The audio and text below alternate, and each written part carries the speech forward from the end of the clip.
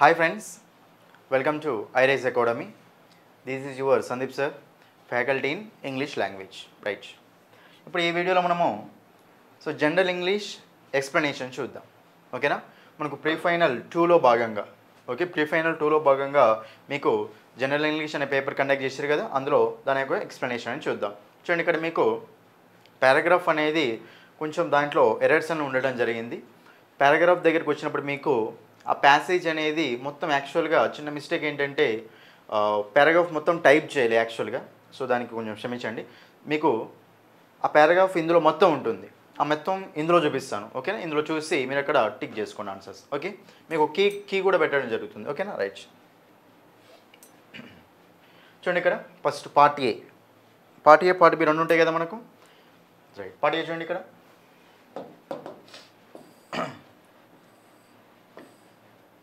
So part A first మనకి ఇక్కడ first question ఏంటంటే మ్యాచ్ ద ఫాలోయింగ్ ఇడియమ్స్ యొక్క మీనింగ్ అడుగుతున్నాయి ఇక్కడ. ఓకేనా? మనం మ్యాచ్ చేసుకుంటూ వెళ్ళాలి. ఏడియంకి ఏ మీనింగ్ అని మొత్తం మనకు 5 ఇచ్చినాము. చూడండి, ఇక్కడ జనరల్గా యాక్చువల్గా మీకు ఫస్ట్ ఇలా ఈ మోడల్ ఇవ్వడానికి మెయిన్ రీజన్ ఏంటంటే ఎక్కువ ఇడియమ్స్ కవర్ అవుతాయి. జనరల్గా ఇలాంటి మోడల్స్ ఇస్తే చాలామంది ఏం చేస్తారంటే జస్ట్ ఒక ఇడియం ఇచ్చి దాని మీనింగ్ ఏంటో అడుగుతుంటారు. కింద ఆప్షన్స్ 4 ఇస్తారు, ఒకటే ఇడియం మీకు అర్థమవుతుంది. అప్పుడు ఇలా చేస్తే ఏంటంటే మీకు 5 ఇడియమ్స్ ఒకటేసారి అయిపోతుంది అనమాట. సో ఇలా మ్యాచ్ ద ఫాలోయింగ్ ఇవ్వడంలో మెయిన్ రీజన్ ఏంటంటే మీరు క్వశ్చన్స్ ఆర్టిస్తున్నాను అట్లా అనుకోకండి, ఎక్కువ క్వశ్చన్స్ అనేవి కవర్ అవుతున్నాయి అని అట్లా ఆలోచించండి. ఓకేనా? ఎగ్జామినేషన్లో వాడు ఈ మోడల్ ఇవ్వచ్చు, సింపుల్ మోడల్ ఇవ్వచ్చు. ఓకేనా? ఏ మోడల్ అయినా ఇవ్వచ్చు. ఇలాంటి మోడల్ ఇవ్వడానికి రీజన్ ఏంటంటే ఎక్కువ కవర్ కావాలి అని. ఓకేనా? రైట్. చూడండి, ఇక్కడ bed of roses. So bed of roses అంటే మనకి జనరల్గా మీనింగ్ ఏంటంటే పరుపు. ఓకేనా? పరుపులాగా ఉంది అంటాం కదా. సో బెడ్ ఆఫ్ రోజెస్ అంటూ ఉంటాం. ఓకేనా? బెడ్ ఆఫ్ రోజెస్ దానికి మనకు మీనింగ్ ఏమొస్తుంది అంటే కంఫర్టబుల్ పొజిషన్, హ్యాపీ సిచ్యువేషన్ అంటాం. కంఫర్ట్గా ఉంటే దాన్ని బెడ్ ఆఫ్ రోజెస్ అంటూ ఉంటాం. ఓకేనా? బట్ మనకు ఫస్ట్ వన్ ఏంటమ్మా ఈ అవుతూ ఉంది. రైట్. చూడండి, నెక్స్ట్ వన్ ఏంటంటే ఇక్కడ మనకు in cold bed. First one ఈ కాబట్టి మీకు ఎమ్మంటే ఆన్సర్ దొరికిపోతుంది ఇక్కడ. ఫస్ట్ వన్ ఈ అని. ఓకేనా? ఆన్సర్ దొరికిపోగానే చూడండి, ఇక్కడ మొత్తం అన్నీ చెక్ చేసుకోండి. ఓకేనా? అన్నీ చెక్ చేసుకుందాం సార్. చూడండి, ఇక్కడ సెకండ్ వన్ ఏమో మనకు ఏ ఉంది, ఇన్ కోల్డ్ బ్లడ్. చూడండి, ఇన్ కోల్డ్ బ్లడ్ అంటే జనరల్ మీనింగ్ ఏంటంటే బాగా అగ్రెసివ్గా, ఓకేనా, క్రూయల్గా ఉండడం అంటూ ఉంటాం. బ్రూటల్గా, క్రూయల్గా, వైలెంట్గా ఉండడం అంటూ ఉంటాం. దాన్ని ఏమంటామంటే ఇన్ కోల్డ్ బ్లడ్ అంటాం. ఏమంటాం దాన్ని?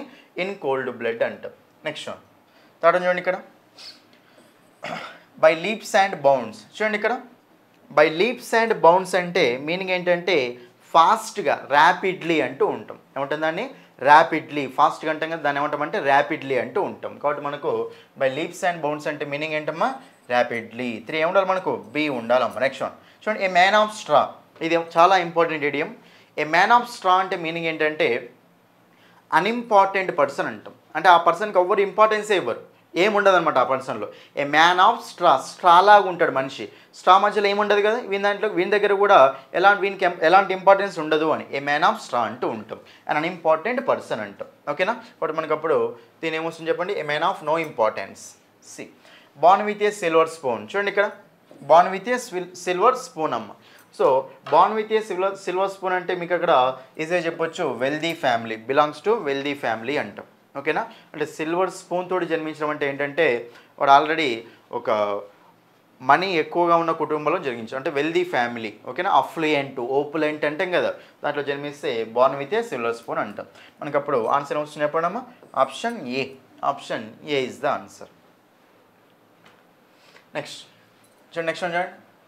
So match the following idioms with the correct meaning. Same మళ్ళీ ఇడియమ్స్. చూడండి, ఇక్కడ ఎ feather in one's cap, chicken hearted, face the music,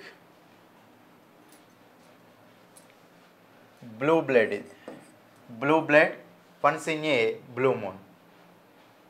చూడండి, ఇక్కడ మీరు ఇక్కడ జాగ్రత్త చూసుకుంటే ఫీదర్ ఇన్ వన్స్ క్యాప్ అంటే చూడండి, ఫీదర్ ఇన్ వన్స్ క్యాప్ అంటే ఏంటంటే గొప్పగా చెప్పుకోవడానికి ఒక అచీవ్మెంట్ అనేది ఉంటే దాన్ని ఏమంటామంటే ఫీదర్ ఇన్ వన్స్ క్యాప్ అంటూ ఉంటాం. గొప్పగా చెప్పుకోవడానికి ఒక అచీవ్మెంట్ ఇవ్వడం, ఫీదర్ ఇన్ వన్స్ క్యాప్ అంటూ ఉంటాం. ఓకేనా? కాబట్టి మనకు అప్పుడు ఏం రావాలి? ఫస్ట్ వన్ ఏం రావాలి మనకు? D రావాలమ్మా. Next one chicken hearted. చూడండి, ఇక్కడ ఫస్ట్ వన్ మీకు డి రావాలి కాబట్టి ఫస్ట్ వన్ డి ఉన్న ఆప్షన్ ఏముంది? ఇక్కడ ఒకటే ఉంది. కాబట్టి మనకు option 2 is the answer. Option 2 మీకు మెయిన్ ఇంపార్టెంట్. కొన్నిసార్లు ఏంటంటే డిడి 2 ఇస్తాడు, మళ్ళీ వేరే ఆప్షన్లో ఫస్ట్ వన్ మనకు డీనే ఇస్తాడు. సో మీకు ఇంకోటి తెలియాల్సి ఉంటుంది అప్పుడు. ఓకేనా? అది చూడండి ఇక్కడ మీకు ఇక్కడ సింపుల్గా ఇంకో థర్డ్ ఇడియం చూడండి, ఫేస్ ద మ్యూజిక్ అమ్మ. ఫేస్ ద మ్యూజిక్ అంటే ఏమొచ్చినా ఎదుర్కోవడానికి రెడీగా ఉండు అని, అంటే యాక్సెప్ట్ అన్ప్లిజెంట్ కాన్సిక్వెన్సెస్. ఓకేనా? ప్లిజెంట్ కాకుండా అన్ప్లిజెంటివ్ అనమాట, అంటే అన్ఫేవరబుల్ అంటూ ఉంటాం. ఓకే, మనకు ఏవైనా సరే చెడు జరిగినా సరే దాన్ని ఫేస్ చేసేలాగా ఉండాలి అని. దాని ఉంటామంటే 3E. ఓకే, ఏమవుతుంది మనకు 3E అమ్మ. సో 3E కాబట్టి 3E తెలిసినా సరిపోతుంది ఇక్కడ మనకు. ఓకే, 3 అంటే మనకు అక్కడ థర్డ్ వన్ E వస్తుంది, రైట్? అది మిగతా కూడా చెక్ చేసుకోండి ఇక్కడ. మరి అప్పుడు ఇక్కడ 2 ఏముండాలమ్మా? C. 2C ఉంది కాబట్టి మనకు చికెన్ హార్టెడ్ పీపుల్ అంటే ఒకటి చెప్పండి, ఫియర్ఫుల్, భయం. ఓకేనా? ఫియర్ఫుల్ అంటూ ఉంటాం. కోవర్డ్లీ చూడండి, కోవర్డ్ పర్సన్ అంటే ఎవరు? పిరికివాడు, భయపడేవాడు అని. కోవర్డ్, టిమిడ్, టిమోరస్ అంటాం కదా. సో పిరికివాడు, భయపడేవాళ్ళు అంటూ ఉంటాం. ఓకేనా? అది నెక్స్ట్ చూడండి ఇక్కడ బ్లూ బ్లడ్. చూడండి ఇక్కడ ఫోర్త్ వన్ ఏముంది మీకు ఇక్కడ B.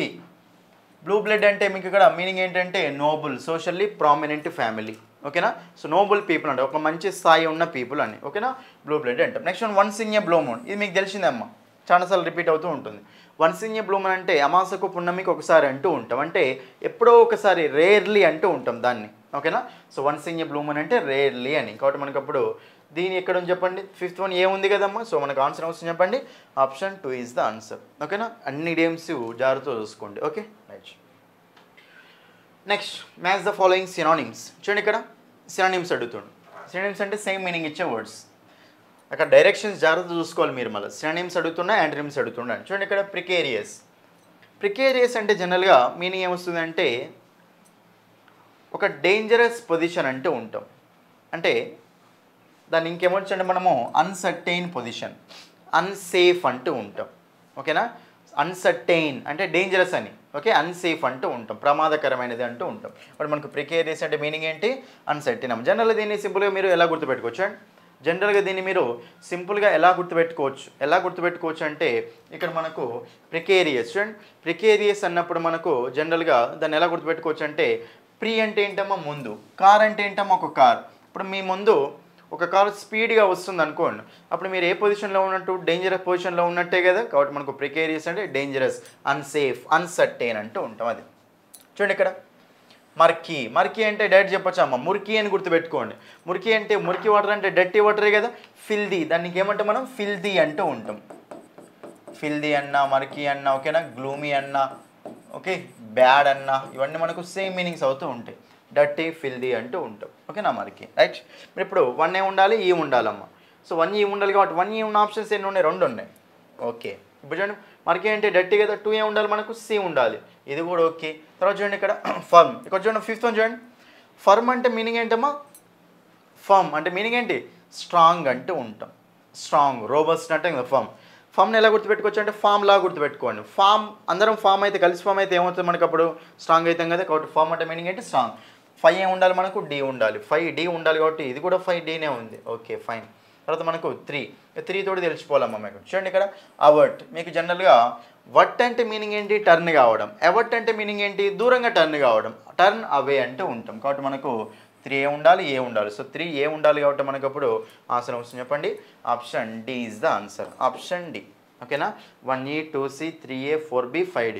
మీకు కొన్నిసార్లు ఆ కీలో కొన్ని చిన్న ఎర్రర్స్ ఉంటాయి. ఇక్కడ మీరు ఏంటంటే ఇది ఫాలో అవ్వండి, నేను చేసిన ఎక్స్ప్లెనేషన్ ఫాలో అవ్వండి. ఓకేనా? రైట్. మనకు option D is the answer. ఇంకా మీకు దీంతో తెలిసిపోవాలి. అడాషియస్ అంటే మీనింగ్ ఏంటమ్మా? అడాషియస్ అంటే మీనింగ్ ఏంటి? ఫియర్లెస్, భయం లేకుండా ఉంటుంది, దాన్ని ఏమంటామంటే అడాషియస్. ఓకేనా? అడాషియస్ అంటే ఏంటంటే ఫియర్లెస్ అనమాట, భయం లేకుండా ఉండడం, అంటే డేర్గా ఉండడం. కరేజియస్ అంటూ ఉంటాం. నెక్స్ట్ చూడండి మళ్ళీ ఇంకోటి, మ్యాచ్ ద ఫాలోయింగ్ సినోనిమ్స్. మళ్ళీ మనకు సినోనిమ్స్ మ్యాచ్ చేయాలి. చూడండి ఇక్కడ ఫ్యూజ్. ఫ్యూజ్ చేయడం అంటే ఏంటమ్మా? కలపడం అంటూ ఉంటాం. ఫ్యూజ్ కలుపుతాం కదా, కాబట్టి ఫ్యూజ్ అంటే మీనింగ్ ఏంటి? కలపడం. దీంతో ఒకటి గుర్తుపెట్టుకోండి, ప్రొఫ్యూజ్. ప్రొఫ్యూజ్ అంటే ఫీజ్ అంటే ఏంటిది? కలపడం కదా. సో కలుపుతూ వెళ్ళామనుకోండి, అప్పుడు ఏమవుతుంది? క్వాంటిటీ అనేది మొత్తం ఇంక్రీజ్ అవుతుంది. కాబట్టి ప్రొఫ్యూజ్ అంటే మీనింగ్ ఏంటంటే large, colossal, enormous, huge, vast అంటూ ఉంటాం. ఓకేనా? ప్రొఫ్యూజ్ అంటే ఎక్కువ ఉండడం అని. ఫీజ్ అంటే కలపడం కదా, కాబట్టి మనకు అప్పుడు ఆన్సర్ వస్తుందమ్మా అమాల్గమేట్. ఇది కూడా తెలియాలి మీకు. అమాల్గమేట్ చేయడం అంటే మీనింగ్ ఏంటంటే కలపడం. ఇంటిగ్రేట్ చేయడం అంటూ ఉంటాం. ఓకేనా? ఇంటిగ్రేట్ చేయడం అన్నా, అమాల్గమేట్ చేయమన్నా మనకు సేమ్ మీనింగ్ అమ్మ. ఓకేనా? కలపడం అంటూ ఉంటాం. ఓకే, అది కాబట్టి 1 ఉండాలి మనకు, C ఉండాలి. సో 1C ఉండాలి కాబట్టి ఆన్సర్ వస్తుంది ఇక్కడ మనకు option 1. Option sorry option C is the answer. Next మిగతా ఒకటి చూడండి ఇక్కడ గల్లీబుల్. చూడండి జనరల్గా గల్లీబుల్ అంటే మీనింగ్ ఏంటంటే గల్లీబుల్ ఇన్నోసెంట్ పీపుల్ అంటూ ఉంటాం. ఇన్నోసెంట్ పీపుల్ ఓకేనా. అంటే వాళ్ళు ఏంటంటే ప్రతి ఒక్కరిని ఈజీగా నమ్మేస్తారమ్మ. చూడండి ఇక్కడ గల్లీబుల్ అంటే ఎవరంటే ఈజీగా అందరిని నమ్మేస్తారని. గల్లీలో ఉన్న ప్రతి ఒక్కరిని ఈజీగా నమ్మేస్తారు, అట్లా గుర్తుపెట్టుకోండి. గల్లీబుల్ అంటే ఈజీగా నమ్మేసేవాళ్ళు. సో ఇన్నోసెంట్ పీపుల్ అంటాం ఓకేనా. వాళ్ళు ఇంకేమంటారు అంటే అందరిని నమ్ముతారు కదా, సో క్రెడ్యులస్ ఏమంటాం వాళ్ళని, క్రెడ్యులస్ అంటూ ఉంది క్రెడ్యులస్. ఇంకా వాళ్ళని ఏమంటారు అంటే మనము ఆర్ట్లెస్, వాళ్ళు నటించరు కదా ఈజీగా నమ్మేస్తారు కాబట్టి, సో ఆర్ట్లెస్ పీపుల్ అంటారు, ఇన్నోసెంట్ పీపుల్ అంటూ ఉంటాం ఓకేనా. ఇవన్నీ మనకి సినోనిమ్స్ అవుతాయి ఓకే. నెక్స్ట్ మరి దీనికి యాంటోనిమ్స్ ఏమొస్తాయి చెప్పండి. వీటికి యాంటోనిమ్స్ ఏమొస్తాయి అంటే గైల్ఫుల్, మోసం చేసేవాళ్ళు, చీట్ చేసేవాళ్ళు అనమాట. గైల్ఫుల్, డిసీట్ఫుల్, ఆర్ట్ఫుల్ అంటూ ఉంటాం ఓకేనా, మోసం చేసేవాళ్ళు అని ఓకే. మరి ఇప్పుడు ఆన్సర్ వస్తుంది చెప్పండి దీనికి. ఇన్నోసెంట్ 2E ఉండాలి కదా, 2E ఉంది. నెక్స్ట్ చూడండి డోర్మెంట్. చూడమ్మా డోర్మెంట్ అంటే మీనింగ్ ఏంటంటే సైలెంట్ అని, క్విజెంట్ సైలెంట్ ఓకేనా, టాకీటర్న్ రిజర్వ్డ్ ఓకే, రెటిసెంట్ అంటాం కదా. ఇవన్నీ మనకి ఏంటంటే డోర్మెంట్ అంటూ ఉంటాం ఓకేనా. క్వైట్ డోర్మెంట్ సైలెంట్ ఉంటుందని డోర్మెంట్ అంటాం. 3 ఏంటి మనకు డి. తర్వాత చూడండి ప్రొఫ్యూజ్. ప్రొఫ్యూజ్ అంటే ఏంటో చెప్పినా కదా ఎక్కువ ఉండడం, కొలోజల్, దాన్ని ఏమంటాం కొలోజల్. ప్రొఫ్యూజ్ అన్నా కొలోజల్ అన్నా ఇవన్నీ సేమ్ మీనింగ్ మనకు ఓకే. మీకు వర్డ్స్ ఇచ్చాను కొన్ని వర్డ్స్ ఓకేనా, వర్డ్స్ చూసుకోండి రైట్. చూడండి ఇక్కడ మీకు గ్రీన్. సో గ్రీన్ అంటే జనరల్ మీనింగ్ ఏంటంటే స్మైల్ అంటూ ఉంటాం. గ్రీనరీ చూడగానే మనకు ఫేస్లో స్మైల్ వస్తే అట్లా గుర్తుపెట్టుకోండి. గ్రీన్ అంటే గ్రీనరీ, స్మైల్ వస్తుంది కదా, సో మనకు హ్యాపీనెస్ అంటూ ఉంటాం. సో హ్యాపీనెస్ అన్నా, గ్రీన్ అన్నా, స్మైల్ అన్నా, మిర్త్ అన్నా, బ్లిస్ అన్నా, జాయ్ అన్నా, డిలైట్ఫుల్ అన్నా, ఎక్స్టసీ అన్నా సేమ్ మీనింగ్ మనకు. ఇవన్నీ వర్డ్స్ ఓకేనా. మీకు మార్క్ టెస్ట్లో అన్నిట్లో చెప్తూనే ఉన్నాను ఓకేనా. మీరు మాత్రం చూడండి మార్క్ టెస్ట్లో ఉన్న వర్డ్స్ చూసుకున్న ఎనఫ్ అది, ఎందుకంటే అందులో మీకు చాలా వర్డ్స్ కవర్ అయిపోయినాయి ఓకేనా. కాబట్టి అన్ని మళ్ళీ ఇచ్చినవి రిపీట్ కాకుండా డిఫరెంట్ కైండ్ ఆఫ్ వర్డ్స్ ఇచ్చి అన్ని వర్డ్స్ ఇంపార్టెంట్ వర్డ్స్ అన్నింటినీ కవర్ చేసినాయి కాబట్టి అవి చూసుకోండి ఓకేనా రైట్. ఎనివే ఇక్కడ మనకు ఆన్సర్ వస్తుంది చెప్పండి అమ్మా. Option C. నెక్స్ట్ వన్ ఇక్కడ చూడండి యాంటోనిమ్స్. చూడండి మీకు ఇక్కడ యాంటోనిమ్స్ అంటే యాంటిక్యూ. చూడండి యాంటిక్యూ అంటే జనరల్గా సో మనకి మీనింగ్ ఏమొస్తుందంటే హిస్టారికల్, పాతవి ఉంటాయి కదా వాటిని మనం యాంటిక్యూ ఆబ్జెక్ట్స్ అంటూ ఉంటాం ఓకేనా, హిస్టారికల్ సంబంధించినవి. మరి దానికి ఆపోజిట్ ఏముంటుందమ్మా మనకు రీసెంట్ అంటూ ఉంటాం, రీసెంట్ అంటే. నెక్స్ట్ చూడండి ఇక్కడ నెక్స్ట్ వన్ చూసుకోండి మీరు ఇక్కడ చూడండి. మీకు ఇక్కడ తెలిసిన వర్డ్స్ ఏంటంటే డిలిజెంట్. డిలిజెంట్ అంటే ఎవరు చెప్పండి, ఢిల్లీలో ఉండి చాలా కష్టపడే వాళ్ళు అని, ప్రిపరేషన్ కోసం డిలిజెంట్ అని గుర్తుపెట్టుకున్నట్లు ఓకేనా. కాబట్టి మనకి అప్పుడు డిలిజెంట్ అంటే ఎవరమ్మా, హార్డ్ వర్కింగ్ పీపుల్ అంటాం. మరి హార్డ్ బాగా వర్క్ చేసే వాళ్ళని డిలిజెంట్ అంటాం. దానికి ఆపోజిట్ ఏంటి మనకు, వాళ్ళు లేజీ పీపులే కదా. కాబట్టి మనకు అప్పుడు డిలిజెంట్ అంటే ఏమొస్తుంది ఇక్కడ ఆపోజిట్ వర్డ్ ఈ వస్తుంది. సో 3A ఉండాలి, ఈ ఉండాలి ఓకేనా, 3A ఉండాలి, 1B ఉండాలి. కాబట్టి మనకి ఇక్కడ పేరు దొరికింది కదా, సో కాబట్టి ఇది మనకు ఆన్సర్ అయిపోతుంది ఓకేనా. రిమైనింగ్ వర్డ్స్ తోటి మనకు సేమ్ మీనింగ్స్ వస్తూ ఉంటాయి. ఫ్యాటిగ్యూడ్, గ్లోసీ, గ్రిగేరియస్ అంటూ ఉంటాం ఓకే. ఇప్పుడు ఫ్యాటిగ్యూడ్ చూడండి ఒకసారి. ఫ్యాటిగ్యూడ్ అంటే మనకు జనరల్ చెప్పండి. ఫ్యాటిగ్యూడ్ అంటే మనకు జనరల్గా ఏంటంటే అలసిపోవడం అంటాం. దానికి ఆపోజిట్ ఏంటి, ఎనర్జీ ఇవ్వడం.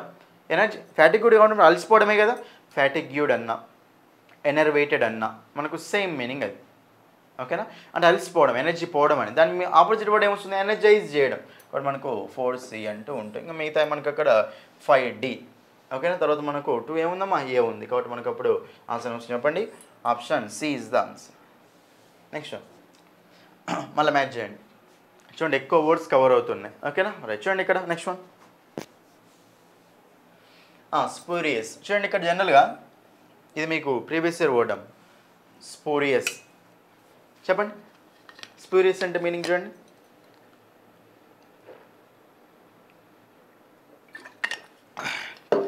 చూడండి మీకు స్పూరియస్ అంటే మీనింగ్ ఏమొస్తుందంటే ఫేక్. స్పూరియస్ ట్యాబ్లెట్స్, మెడిసిన్స్ అంటూ ఉంటాం, అంటే ఫేక్ మెడిసిన్స్ అని.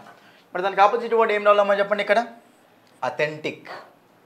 ఫేక్ ఆపోజిట్ ఏంటి, అథెంటిక్ కదా. అది కాబట్టి మనకు అప్పుడు ఫస్ట్ ఏముండాలి మనకు, ఏ ఉండాలి ఓకేనా. ఈ ఇక్కడ చూడండి ఇది 1 2 3 చేసుకున్నాము ఓకేనా.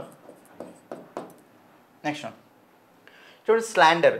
స్లాండర్ చూడండి అమ్మా, స్లాండర్ అంటే మీనింగ్ ఏంటంటే మనకు ఒక పర్సన్ యొక్క ప్రఖ్యాతిని దెబ్బతీయడం అంటూ ఉంటాం, బ్లేమ్ చేయడం అంటాం. స్లాండర్ అంటే మీనింగ్ ఏంటి, బ్లేమ్ చేయడం అంటూ ఉంటాం ఓకేనా, బ్లేమ్ చేయడం రైట్. మరి దానికి ఆపోజిట్ వర్డ్ ఏమొస్తుందమ్మా మనకు, ప్రైజ్ చేయడం. బ్లేమ్ చేయడం, ప్రేజ్ చేయడం అంటూ ఉంటాం. నెక్స్ట్ డిమినిష్ చేయడం అంటే ఏంటమ్మా? తక్కువ చేయడం. దానికి ఆపోజిట్ ఏంటి మనకు? ఇంక్రీజ్ చేయడం, ఎక్కువ చేయడం అంటాం. కాబట్టి మనకు థర్డ్ వన్ ఏముండాలి? మనకు బి ఉండాలమ్మ. Next conceited. చూడండి చాలా ఇంపార్టెంట్. కన్సీటెడ్ పీపుల్ అంటే ఎవరంటే బాగా గర్వం ఉన్న పీపుల్ ఏమంటామంటే కన్సీటెడ్ పీపుల్ అంటాం. కన్సీటెడ్ అన్నా, యారోగెంట్ అన్నా, ప్రౌడ్ పీపుల్ అన్నా, ఓకే, ఇవన్నీ మనకు సేమ్ మీనింగ్ వస్తాయి. హార్టీ పీపుల్ అంటే ఉంది, బాగా గర్వం ఉన్న పీపుల్. బట్ దానికి ఆపోజిట్ వర్డ్ ఏమొస్తుంది చెప్పండి? Modest people. ఓకేనా?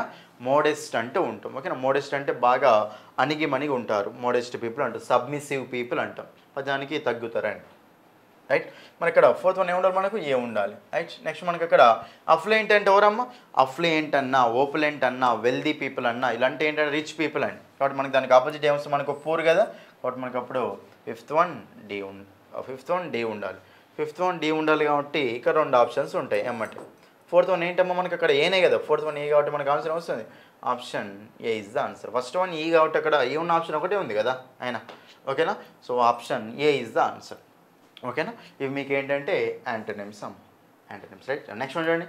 నెక్స్ట్ మనకి ఏమి ఇచ్చారంటే ఫిల్ ఇన్ ద బ్లాంక్స్ ఇచ్చింది. చూడండి, ఫిల్ ఇన్ ద బ్లాంక్స్ ఇచ్చినప్పుడు క్వశ్చన్ ట్యాగ్స్ కాదు, ఇది మనకి ఏంటంటే ప్రిపోజిషన్స్. చూడండి ఇక్కడ the shop keeper deals dash నెపాలీస్ goods. జనరల్గా చూడండి డీల్ వచ్చినప్పుడు మనకు ఇన్ వస్తుంది, విత్ వస్తుందమ్మా. ఇన్ ఏమో థింగ్స్కి వస్తుంది, విత్ ఏమో పర్సన్స్కి వస్తుంది. I can deal with him అంటాం. I can deal in these goods అనాలి. గూడ్స్ అంటే మనకి ఇక్కడ థింగ్స్ కదా. కాబట్టి మనకి ఇక్కడ నెపాలీస్ గూడ్స్ అన్నప్పుడు మనకి ఇన్ వస్తుందా, విత్ వస్తుందా? Option in is the answer. On for రానే రావు. Option 2. Next you should abstain dash bad things అంటే వాటిని చేయడం ఆపాలి అని. ఓకే, అందులో నుంచి బయటికి రావాలి అని. మనకి అప్పుడు అబ్స్టైన్ అంటే ఏమొస్తుందంటే మనకు ఫ్రమ్ వస్తుందమ్మ. ఓకేనా? Refrain from, prohibited from, suffering from, abstain from అంటూ ఉంటాం. ఫ్రీ ఫ్రమ్ అంటూ ఉంటాం. ఓకేనా? ఫ్రమ్ వస్తుంది అక్కడ. మనకి ఆన్సర్ వస్తుంది చెప్పండి. Option C is the answer. చూడండి ఇది చాలా ఇంపార్టెంట్ ఇది మీకు. ఓకేనా? చూడండి the police have investigated dash the case. చూడండి ఇక్కడ police have investigated dash the case అంటే ఇది మనకేంటమ్మా? Active voice. చూడండి మీకు కొన్ని వర్డ్స్ చెప్పిన. ఇన్వెస్టిగేటెడ్ వచ్చినప్పుడు మనకు యాక్టివ్ వాయిస్ వస్తే ఇన్వెస్టిగేటెడ్ అనేది యాక్టివ్ వాయిస్లో వచ్చినప్పుడు దాని పక్కన ఎలాంటి ప్రిపోజిషన్ రావద్దు. కాబట్టి మనకి ఇక్కడ no word is the answer. ఓకేనా? జనరల్గా ఎంక్వైరీడ్ ఇంటూ అంటాం. ఇన్వెస్టిగేటెడ్ అంటే మీనింగ్ ఏంటంటే ఎంక్వైరీడ్ ఇంటూ. మీనింగ్ ఏంటి దాన్ని? ఎంక్వైరీడ్ ఇంటూ అంటూ ఉంటాం. ఎంక్వైరీడ్ ఇంటూ. కాబట్టి మరి ఎంక్వైరీడ్ ఇంటూ అనాలి కాబట్టి మరి అప్పుడు మనకి ఇక్కడ ఇందులోనే ఎంక్వైరీడ్ ఇంటూ ఉంది. సో మరి దీని పక్కన మళ్ళీ ఇంటూ పెట్టామనుకోండి, అప్పుడు ఏమవుతుంది? ఎంక్వైరీడ్ ఇంటూ అవుతుంది కదా. సో మరి దీని పక్కన వర్డ్స్ అనేవి రావద్దు. ఓకేనా? మీకు చూడండి అవైటింగ్, వెయిటింగ్ పక్కన ఫర్ వస్తుంది కానీ అవైటింగ్ పక్కన ఫర్ రాదు. ఓకేనా? ఎంక్వైరీ పక్కన ఇంటూ వస్తుంది, ఇన్వెస్టెడ్ పక్కన ఇంటూ రాదు. నెక్స్ట్ కన్సిస్ట్ పక్కన ఆఫ్ వస్తుంది కానీ కంప్రైజ్ పక్కన ఆఫ్ రాదు. ఓకేనా? అది అవన్నీ చూసుకోండి. Okay. Next what is the time dash your watch. చూడండి ఎప్పుడైనా సరే టైం వాచ్ ప్రకారం చెప్పేటప్పుడు మనం ఏమన్నానంటే బై అనే వర్డ్ చేసుకోలేం. It is 9 o'clock by my watch, it is 10 o'clock by your watch. ఓకేనా? టైం వాచ్ మీద చెప్పేటప్పుడు ఏమంటామంటే by. What is the time by your watch. Me వాచ్లో time ఎంత అంటే what is the time in your watch అనొద్దు, by your watch. ఓకేనా? అది మీ watch ప్రకారం అని. ఆప్షన్ ఏ గుర్తుపెట్టుకోండి అది. Anitha is busy dash her work. చూడండి ఇక్కడ బిజీ వచ్చినప్పుడు చాలామంది ఏం చేస్తారంటే ఇన్ అని పెడుతూ ఉంటారమ్మా జనరల్గా. ఓకేనా? కానీ మనకు అక్కడ ఇన్ అనేది రాదు. మనకి ఏమొస్తుంది? బిజీ వచ్చినప్పుడు మనకు విత్ వస్తుంది, బిజీ విత్. ఓకేనా? బిజీ విత్ అంటూ ఉంటాం. ఓకే. మీకు ఇంకోటి ఏంటంటే చాలామంది కోప్ ఆఫ్ విత్ అంటూ ఉంటారు. ఇది ఒకటి ఉంటుంది, కోప్ ఆఫ్ విత్ అంటూ ఉంటారమ్మా. కానీ కోప్ ఆఫ్ విత్ అనేది మనకు ఉండదు. ఏముంటుంది? డైరెక్ట్ మనకు కోప్ విత్ అంతే. ఓకేనా? కోప్ విత్ అంటూ ఉంటాం. ఏమంటాం? కోప్ విత్ అంటూ ఉంటాం. నెక్స్ట్ చూడండి ఇక్కడ there is a temple dash my home. మా ఇంటి పక్కన టెంపుల్ ఉంది అని. చూడండి బిసైడ్ ఎలాంగ్ ఫర్ అమ్మ. ఫర్ రాదు, ఎలాంగ్ రాదు. బిసైడ్ చూడండి జనరల్గా బిసైడ్ అంటే మీనింగ్ ఏంటంటే పక్కన, బై ద సైడ్ ఆఫ్ అంటాం. మరి బిసైడ్స్ అంటే మీనింగ్ ఏంటంటే not only this but also that, అంటే దీంతో పాటు అది కూడా అన్నప్పుడు మనం ఏం చేసుకోవాలంటే ఈ బిసైడ్స్ అనే వర్డ్ యూజ్ చేసుకోవాలి. ఓకేనా? బిసైడ్స్ అనే వర్డ్ యూజ్ చేసుకోవాలి. మనకి ఇక్కడ పక్కన అంటుంది కాబట్టి మనకి అప్పుడు ఏమొస్తుంది చెప్పండి? There is a temple beside my home అంటూ ఉంటాం. అయితే బిసైడ్స్ ఎప్పుడు వస్తుంది జనరల్గా? చూడండి besides Telugu I know Hindi. అంటే చూడండి ఇక్కడ besides Telugu I know Hindi అంటే తెలుగుతో పాటు నాకు హిందీ కూడా తెలుసు అని. Besides Telugu I know Hindi అంట. ఓకేనా, అంటే హిందీతో పాటు తెలుగు తెలుసు, తెలుగుతో పాటు హిందీ తెలుసు అని, రైట్. కాబట్టి ఇక్కడ మనకు బిసైడ్స్ అంటే ఏంటి, దానితో పాటు అని, తెలుగుతో పాటు అని. ఓకేనా, బిసైడ్ వేరు బిసైడ్స్ వేరు అమ్మ, గుర్తుపెట్టుకోండి. ఓకేనా, పక్కన ఇది దాంతో పాటు అని. Option 2 is the answer. Next, I will meet him dash Monday dash 5 PM. చూడండి ఎప్పుడైనా సరే మనము days of A week and dates of month వచ్చినప్పుడు ఏమి యూజ్ చేసుకోవాలమ్మా, ఆన్ యూజ్ చేసుకోవాలి. Next exact point of time వస్తే ఏమి చేసుకోవాలి, ఇక్కడ ఎట్ యూజ్ చేసుకోవాలి. ఎట్కి ఇంకా మీకు కొన్ని వస్తాయి, at don, at 5 o'clock, at 3 o'clock, at 4 o'clock, at don. ఓకేనా, అంటే morning, early morning, sun rise time అంటాం కదా, దాన్ని డాన్ అంటూ ఉంటాం, DAW అని. కాబట్టి మనకి ఎటు డాన్ అంటాం. మరి ఆన్ రావాలి, ఎట్ రావాలమ్మ. కాబట్టి ఆన్సర్ వస్తుంది చెప్పండి, ఆప్షన్ సి. కొన్నిసార్లు ఏంటంటే మీకు ఆ మండే ముందు నెక్స్ట్ కానీ, ఓకేనా, ఫస్ట్ కానీ ఉందనుకోండి, అప్పుడు మనకు ఆన్ అనేది రావద్దు. ఓకేనా, I will go there next Monday అంటాడు, డాష్ నెక్స్ట్ మండే అంటాడు. ఆ నెక్స్ట్ మండే అనొద్దు మనకు, ఎందుకంటే ఆల్రెడీ నెక్స్ట్ అనే వర్డ్ ఉంది కదా, మళ్ళీ ఆన్ అనేది రాసుకో. జనరల్గా డేస్ ఆఫ్ ఏ వీక్ ముందు ఆన్ వస్తుంది, కానీ అక్కడ నెక్స్ట్ కానీ ఉన్నప్పుడు మాత్రం ఆన్ అనేది రావద్దు. అదేం లేదు కదా, సో ఆన్ వస్తుంది అంతే. అక్యూజ్డ్, చూడండి అక్యూజ్డ్ వచ్చినప్పుడు ఎప్పుడైనా సరే మనకి ఏమొస్తుందమ్మా, ఆఫ్ వస్తుంది. గిల్టీ ఆఫ్, ఓకేనా, accused of, guilty of, accused of అంటాం. అదే మనకు విత్ ఎప్పుడు వస్తుందంటే చార్జ్డ్ విత్, చార్జ్డ్ విత్. దీంట్లో ఇన్నోసెంట్ ఆఫ్ అంటాం, మళ్ళీ guilty of, accused of, innocent of. ఓకేనా, అదే మనకి విత్ ఎప్పుడు వస్తుంది చెప్పండి, చార్జ్డ్ విత్. ఛార్జింగ్ విత్ అంటే కదా, విత్ చార్జర్ అంటే అట్లా, చార్జ్డ్ విత్ అని గుర్తుపెట్టుకోండి. ఓకేనా, నెక్స్ట్ చూడండి, she full dance the horse. చూడండి ఇక్కడ గుర్రం పైనుంచి పడిపోయింది అని, దాన్ని ఏమంటామంటే ఫెల్ ఆఫ్. ఏమంటాం చెప్పండి, దాన్ని ఫెల్ ఆఫ్ అంటాం, OFF, ఫెల్ ఆఫ్ అంటూ ఉంటాం. ఓకేనా, ఫెల్ ఆఫ్ అంటే పడిపోవడం, పైనుంచి పడిపోవడం అంటూ ఉంటాం. ఓకేనా, she full of the horse. Next 16 చూడండి ఇక్కడ, the young man was killed dash a criminal dash a knife. Young man చంపబడ్డాడు, passive voice. ఇది ప్యాసివ్ వాయిస్లో మీకు జనరల్గా విత్ బై వస్తూ ఉంటాయి. బై అనేది చూడండి, జనరల్గా బైకి విత్కి డిఫరెన్స్ ఏంటంటే, బై అనేది దేనికి యూజ్ చేసుకోవాలంటే పర్సన్స్కి యూజ్ చేసుకోవాలి, వెట్కి యూజ్ చేసుకోవాలి, పర్సన్స్కు. అదే విత్ అనేది దేనికి యూజ్ చేసుకోవాలి, థింగ్స్కి యూజ్ చేసుకోవాలి, థింగ్స్కి యూజ్ చేసుకుంటూ వెళ్ళాలి. ఓకేనా, ఇక్కడ the young man was killed, criminal అంటే పర్సనే కదమ్మా, కాబట్టి మనకి ఏమొస్తుంది ఇక్కడ, by A criminal with a knife. కాబట్టి మనకు అప్పుడు బై విత్ ఎక్కడ ఉంది పేరు, option 2 is the answer, option B అది. ఓకేనా, రైట్. నెక్స్ట్ చూడండి ఇక్కడ 17 to 21 మీకు ఏంటంటే error detections questions, spotting the errors అనమాట. ఓకేనా, part A, part B, part C, no error అని ఒక పార్ట్, లాస్ట్ వన్. చూడండి ఇక్కడ, if I was you I would consult the doctor. నేను కనుక నీ ప్లేస్లో ఉంటే డాక్టర్ని కన్సల్ట్ అయ్యేవాడు, డాక్టర్ని సంప్రదించేవాడిని అని. ఓకేనా, జనరల్ మనకు ఇఫ్ క్లాస్లో మీకు ఎప్పుడైనా సరే సింపుల్ పాస్ట్లో వచ్చినప్పుడు ఇలా మీకు సబ్జెక్ట్, దీని ఏమంటామంటే సబ్జెక్టివ్ మోడ్ అంటాం. ఇఫ్ క్లాస్లో మీకు వాస్ కానీ వర్ కానీ వచ్చే ఛాయిస్ వచ్చినప్పుడు మనం యూజ్ చేసుకోవాలి అంటే ఓన్లీ వర్రే యూజ్ చేసుకోవాలమ్మ. దేనికైనా సరే ఐకి వాసే రావాలి, కానీ సబ్జెక్టివ్ మూడు అదొక ఊహాపరితమైనది అనమాట. ఓకేనా, అలా ఊహించుకొని చెప్పేటప్పుడు ఎప్పుడైనా సరే మనం అప్పుడు ఏం యూజ్ చేసుకోవాలి చెప్పండి, అక్కడ వర్ యూజ్ చేసుకోవాలి. కాబట్టి ఇఫ్ ఐ వర్ యూ, ఓకేనా, ఇఫ్ ఐ వర్ యూ అనాలి. ఓకేనా, ఇఫ్ ఐ వాజ్ కాదు, రైట్. మనకు అప్పుడు if I were you I would consult the doctor. Error ఎక్కడ ఉంది చెప్పండి, పార్ట్ ఏలో ఉంది. కాబట్టి మనకు part A is the answer. 18 చూడండి ఇక్కడ, the manager asked the girl that how many chocolates she at. Manager గర్ల్ని అడిగండి ఏమని, ఎన్ని చాక్లెట్స్ ఆమె తిన్నదని. చూడగానే మీకు అర్థమవుతుంది ఇక్కడ, the manager asked the girl, అడిగిండు. ఇక చూడండి, ఇది చూడగానే మీకు అక్కడ ఇండైరెక్ట్ స్పీచ్ మోడ్లో ఉందా లేదమ్మా, ఇండైరెక్ట్ స్పీచ్ మోడ్లో ఉంది. ఇండైరెక్ట్ స్పీచ్ మోడ్లో ఉంది కాబట్టి ఇక్కడ ఆల్రెడీ డబ్ల్యూహెచ్ వర్డ్ ఉంది కదా, కనెక్టింగ్ వర్డ్ లాగా. మళ్ళీ ఇప్పుడు చూడండి, హౌ మెనీ అంటే అది మనకు క్వశ్చన్ లాగా ఉంటుంది, ఉండాలి యాక్చువల్గా, కానీ లాస్ట్లో క్వశ్చన్ మార్క్ ఉందా లేదు, క్వశ్చన్ మార్క్ లేదు. కాబట్టి ఇప్పుడు డబ్ల్యూహెచ్ వర్డ్ ఎలా యాక్ట్ చేస్తున్నట్టు, కనెక్టింగ్ వర్డ్లో యాక్ట్ చేస్తున్నట్టు. సో కనెక్టింగ్ వర్డ్లో యాక్ట్ చేస్తుంది కాబట్టి, కనెక్టింగ్ వర్డ్లో యాక్ట్ చేస్తుంది కాబట్టి మరి ఇప్పుడు మనకు మళ్ళీ దట్ అనేది అవసరమా, అవసరం లేదు. కాబట్టి ఇక్కడ ఎర్రర్ అనేది దట్ దగ్గర ఉంది. సో దట్ అవసరం అనేది కాబట్టి మనకి ఏ పార్ట్లో ఉంది చెప్పండి, బి పార్ట్లో ఉంది. So B is the answer. మీకు డైరెక్ట్ స్పీచ్ నుంచి ఇండైరెక్ట్ స్పీచ్ చేంజ్ చేసేటప్పుడు డబ్ల్యూహెచ్ క్వశ్చన్స్ ఉన్నప్పుడు ఓన్లీ డబ్ల్యూహెచ్ వర్డ్ని మాత్రమే రాయాలి, మళ్ళీ దట్ రాస్తాం కనెక్టింగ్ వర్డ్ లాగా రాసుకోవద్దు కాబట్టి ఇక్కడ అందుకే ఇండైరెక్ట్ స్పీచ్ మోడ్లో ఉంది కదా. సో మనకు అందుకే మనం కూడా దట్ అనేది రాసుకోవద్దు అంతే. నెక్స్ట్ 19 చూడడం ఇక్కడ, before she had entered the examination hall the exam had been started. చూడండి, ఇది హ్యాడే ఉంది, ఇది హ్యాడే ఉందమ్మ. ఇదేమో ప్యాసివ్ వాయిస్లో ఉంది అంతే, ఇదేమో యాక్టివ్ వాయిస్లో ఉంది. ఇది ప్యాసివ్ వాయిస్లో ఉంది, కిందిదేమో యాక్టివ్ వాయిస్లో ఉంది. చూడండి ఇక్కడ జాగ్రత్తగా, మీకు జనరల్గా రెండు యాక్షన్స్ పాస్ట్లో జరిగినప్పుడు ఒకదాని తర్వాత ఒకటి జరిగినప్పుడు గుర్తుపెట్టుకోండి, ఫస్ట్ జరిగింది ఏ టెన్స్లో ఉండాలమ్మా, పాస్ట్ పర్ఫెక్ట్లో ఉండాలి. సెకండ్ జరిగింది ఏ టెన్స్లో ఉండాలి, సింపుల్ పాస్ట్లో ఉండాలి. కానీ ఇక్కడ మీరు సరిగ్గా చూస్తే రెండింటిని వాడు ఏం చేసిండు, పాస్ట్ పర్ఫెక్ట్లోనే ఇచ్చిండు, హ్యాడ్ అక్షర్ ఇచ్చిండు. కింది ప్యాసివ్ వాయిస్లో ఉంది అంతే, కానీ హ్యాడ్ అక్షరే. రెండు పాస్ట్ పర్ఫెక్ట్స్ అక్షరాలు అవి. మరి రెండు పాస్ట్ పర్ఫెక్ట్లో ఉంటాయా ఉండవు, ఒకటి పాస్ట్ పర్ఫెక్ట్లో ఉండాలి, ఒకటి సింపుల్ పాస్ట్లో ఉండాలి.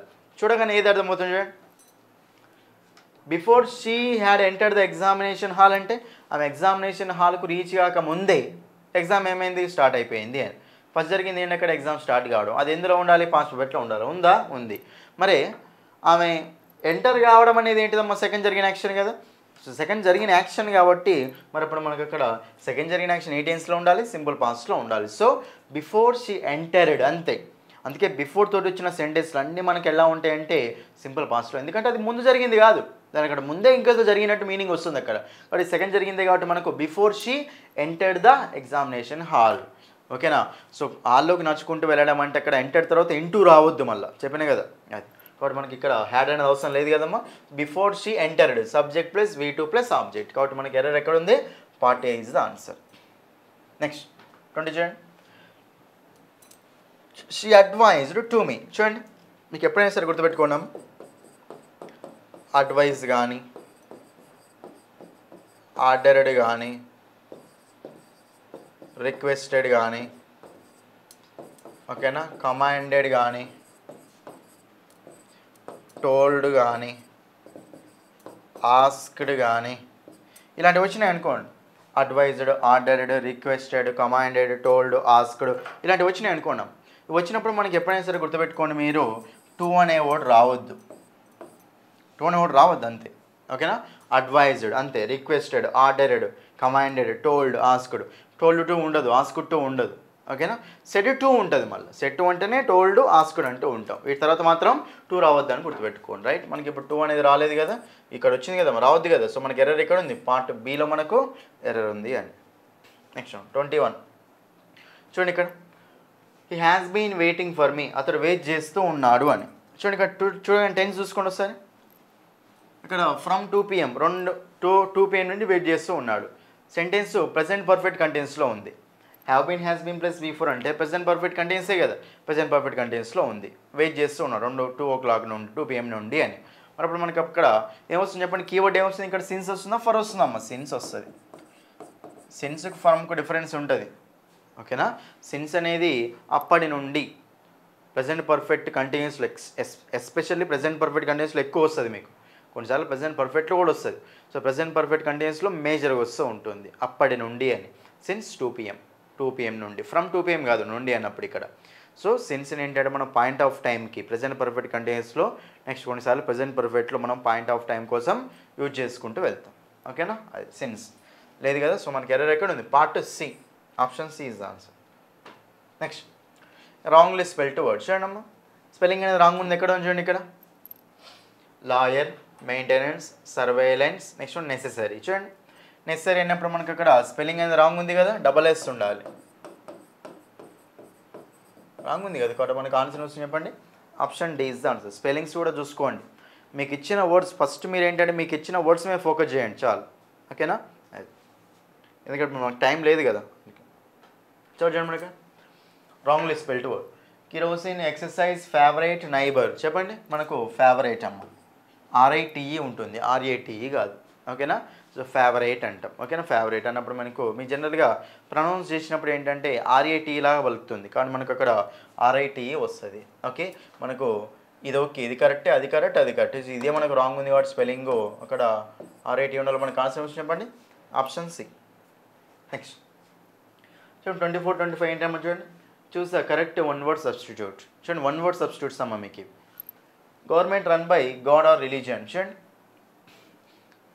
ఓకేనా, గాడ్ రిలీజియన్ తోటి రన్ చేసే గవర్నమెంట్ దాన్ని ఏమంటాం అంటున్నా అక్కడ. Democracy, plutocracy, theocracy, bureaucracy. చెప్పండి, ప్లూటోక్రసీ అంటే ఏంటంటే Pluto rich people wealthy people తోటి ఉంటే క్రసీ. ఫస్ట్ క్రసీ అన్న ఆర్కే అన్న మీనింగ్ ఏంటమ్మా గవర్నమెంట్ అంటూ ఉంటాం. ప్లూటో అంటే ఇది రూట్ వర్డ్ బేస్డ్ అనమాట ఇవన్నీ. ఓకేనా. సో ప్లూటో అంటే మీనింగ్ ఏంటి అక్కడ రిచ్ వెల్దీ అంటూ ఉంటాం కాబట్టి మనకు వెల్దీ పీపుల్ తోటి ఉంటే ప్లూటోక్రసీ అంటాం. డెమోక్రసీ డెమ్ అంటే ఏంటమ్మా పీపుల్, క్రసీ అంటే ఏంటమ్మా government. The government formed by people. ఓకేనా. For the people by the people అంటాం కదా దాన్ని ఏమంటామంటే డెమోక్రసీ అంటాం. ఓకేనా. మనకు బ్యూరోక్రసీ బ్యూరో అంటే ఏంటమ్మా అఫీషియల్స్ అంటూ ఉంటాం. గవర్నమెంట్ అనేది ఆఫీసర్స్ ద్వారా ఉంటే దాన్ని ఏమంటాం మనం బ్యూరోక్రసీ అంటాం. మరి మనకు థియో చూడండి ఇక్కడ థియో అంటే మీనింగ్ ఏంటంటే గాడ్. థియో అంటే స్పెల్లింగ్ చూడండి థీజం దేవుని నమ్మడం. ఓకేనా. మీకు థీస్ట్ చూడండి మీకు ఇక్కడ థీస్ట్ ఉంటాడు ఎథీస్ట్ కూడా ఉంటాడు. థీస్ట్ ఉంటాడు ఎథీస్ట్ ఉంటాడు. చూడండి థీస్ట్ అంటే ఎవరంటే దేవుని నమ్మేవాడిని ఏమంటాం థీస్ట్ అంటాం. ఏ అంటే ఏంటి ఆపోజిట్ వస్తుంది కాబట్టి మనకు ఎథీస్ట్ అంటే మీనింగ్ ఏంటమ్మా దేవుని నమ్మనివాడు. ఓకేనా. దేవుని నమ్మేవాడేమో థీస్ట్ అంటాం, నమ్మని వాడినేమో అథీస్ట్ అంటాం. మీకు ఇంకో వర్డ్ ఉంటుంది ఆగ్నోస్టిక్ అని. ఓకేనా. ఆగ్నోస్టిక్ అంటాం. ఆగ్నోస్టిక్ అంటే ఏంటంటే డౌట్ఫుల్గా ఉంటుంది అనమాట. థీస్ట్ ఎథీస్ట్ ఆగ్నోస్టిక్ గుర్తుపెట్టుకోండి మూడు. ఆగ్నోస్టిక్ అంటే ఒకటి చెప్పండి doubtful, one who doubts in the existence of God. దేవుడు ఉండాలి అని చెప్పేసి కొన్నిసార్లు నమ్ముతాడు కొన్నిసార్లు నమ్మడు, డౌట్ఫుల్గా ఉంటాడు అని ఆగ్నోస్టిక్ అంటాం. వీటితోటి మీకు కొన్ని ఉంటాయి ఆప్టమిస్టిక్ పెసిమిస్టిక్. ఆప్టమిస్టిక్ అంటే ఆశావాది ఆశావాది, పెసిమిస్టిక్ అంటే నిరాశావాది అంటాం. అంటే ఆప్టమిస్టిక్ కొంచెం ఏమంటారు హోప్ ఉంటుంది జరుగుతుంది అని చెప్పేసి మంచిగా గుడ్ థింగ్స్ వైపు చూస్తూ ఉంటాడు. పెసిమిస్టిక్ ఏంటంటే జరగదు హోప్లెస్ అనమాట, మనకు అసలు ఆశలే ఉండవు. ఓకేనా. బ్యాడ్ థింగ్స్ వైపు చూస్తాం, డార్క్ సైడ్ చూస్తూ ఉంటాడు అనమాట. ఎనీ ఆన్సర్ వస్తుంది మనకి ఇక్కడ option C. Next one who loves man kind. చూడండి లవ్ అంటే మనకి జనరల్గా రూట్ వర్డ్ ఏమొస్తుంది అంటే ఫిల్. చూడండి ఇక్కడ గమి. జనరల్గా గమి అంటే మీనింగ్ ఏంటంటే మ్యారేజ్ అమ్మ, మ్యారేజ్ అంటూ ఉంటాం. ఇప్పుడు మోనోగమి అంటే సింగిల్ మ్యారేజ్, బైగమి అంటే డ్యూయల్ మ్యారేజ్ అంటాం, పాలిగమి అంటూ ఉంటాం. అంటే ఎక్కువ మ్యారేజెస్ ఉంటాయి, మల్టిపుల్ మ్యారేజెస్ ఉంటే పాలిగమి అంటాం. ఓకేనా. నెక్స్ట్ మీకు పాలిగైని ఉంటుంది, పాలియాండ్రీ ఉంటుంది. పాలిగైని అంటే ఎవరంటే గైన్ అంటే మీనింగ్ ఏంటంటే ఉమెన్ అని. ఓకేనా. పాలిగైన్ అంటే ఏంటంటే మల్టిపుల్ ఉమెన్ ఉన్న మెన్ ఏమంటామంటే పాలిగైని అంటాం. మల్టిపుల్ ఉమెన్ ఉన్న మెన్ని ఏమంటాం పాలిగైని అంటాం. పాలియాండ్రీ అంటే ఏంటంటే ఎక్కువ మంది మెన్ ఉండాలి అంటే పాలియాండ్రీ, ఎక్కువ మంది మెన్ ఉన్న ఉమెన్ ఏమంటామంటే పాలియాండ్రీ అంటాం. ఓకేనా. అది కాబట్టి మనకి ఇక్కడ అది వేరే. సో ఫిలోగమిస్ట్ గమి అని వచ్చిందని చెప్తున్నాను రైట్. చూడండి ఇక్కడ ఫిల్ అంటే ఏంటంటే లవ్ అమ్మ, ఫిలోగమిస్ట్ అంటే లవర్ ఆఫ్ మ్యారేజ్ అంటూ ఉంటాం. గమి అంటే మ్యారేజ్ కదా మ్యారేజ్. ఫిలోగైనిస్ట్ అంటే లవర్ ఆఫ్ ఉమెన్. ఓకే. ఉమెన్ని ఎక్కువ ఇష్టపడే వాళ్ళంటే ఫిలోగైనిస్ట్ అంటూ ఉంటాం. తర్వాత ఫిలాంథ్రోపిస్ట్. జనరల్గా యాంథ్రోపాలజీ అంటాం కదా. యాంథ్రోపాలజీ అంటే ఏంటంటే study of women kind, women evolution అంటూ ఉంటాం. ఓకేనా. యాంథ్రోపోస్ అంటూ ఉంటుంది దాన్ని రూట్ వర్డ్ బేస్లో. సో ఫిలాంథ్రోపిస్ట్ అంటే ఫిల్ అంటే ఏంటమ్మా లవ్. సో మనకి ఇక్కడ ఒక మనిషిని లవ్ చేసామని ఏమంటామంటే ఫిలాంథ్రోపిస్ట్ అంటాం. కాబట్టి ఆన్సర్ అయితే ఇక్కడ మనకు ఆప్షన్ సి. నెక్స్ట్ మిస్యాంథ్రోప్. చూడండి మిస్ అంటే మీనింగ్ ఏంటంటే మిస్ అన్న మిస్ అయినా మీనింగ్ ఏంటంటే హేట్ అనమాట. మిస్యాంథ్రోప్ అంటే ఒక మనిషిని హేట్ చేస్తే దాన్ని ఏమంటాం మనం మిస్యాంథ్రోప్ అంటాం. యాంథ్రోప్ అంటే గుర్తుపెట్టుకోండి స్టడీ ఆఫ్ ఎవల్యూషన్ అంటూ ఉంటాం. ఓకేనా. Option C. చూడండి ఇక్కడ ఇది మనకి ఇంపార్టెంట్ అమ్మ. 26 the words sun and sun are called. చూడండి మీకు జనరల్గా హోమోనిమ్స్ ఉంటాయి, హోమోఫోన్స్ ఉంటాయి, హోమోగ్రాఫ్స్ ఉంటాయి.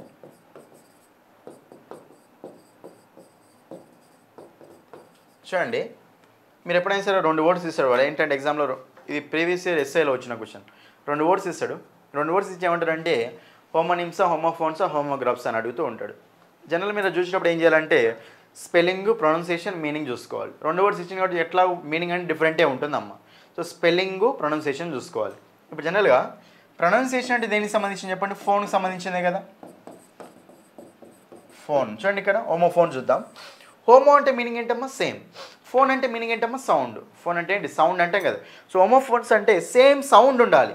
ఎప్పుడైతే రెండు వర్డ్స్కి సేమ్ సౌండ్ అంటే సేమ్ ప్రొనౌన్సియేషన్ ఉండాలి with different spelling different meaning, that ఏమంటే హోమోఫోన్స్ అంటాం.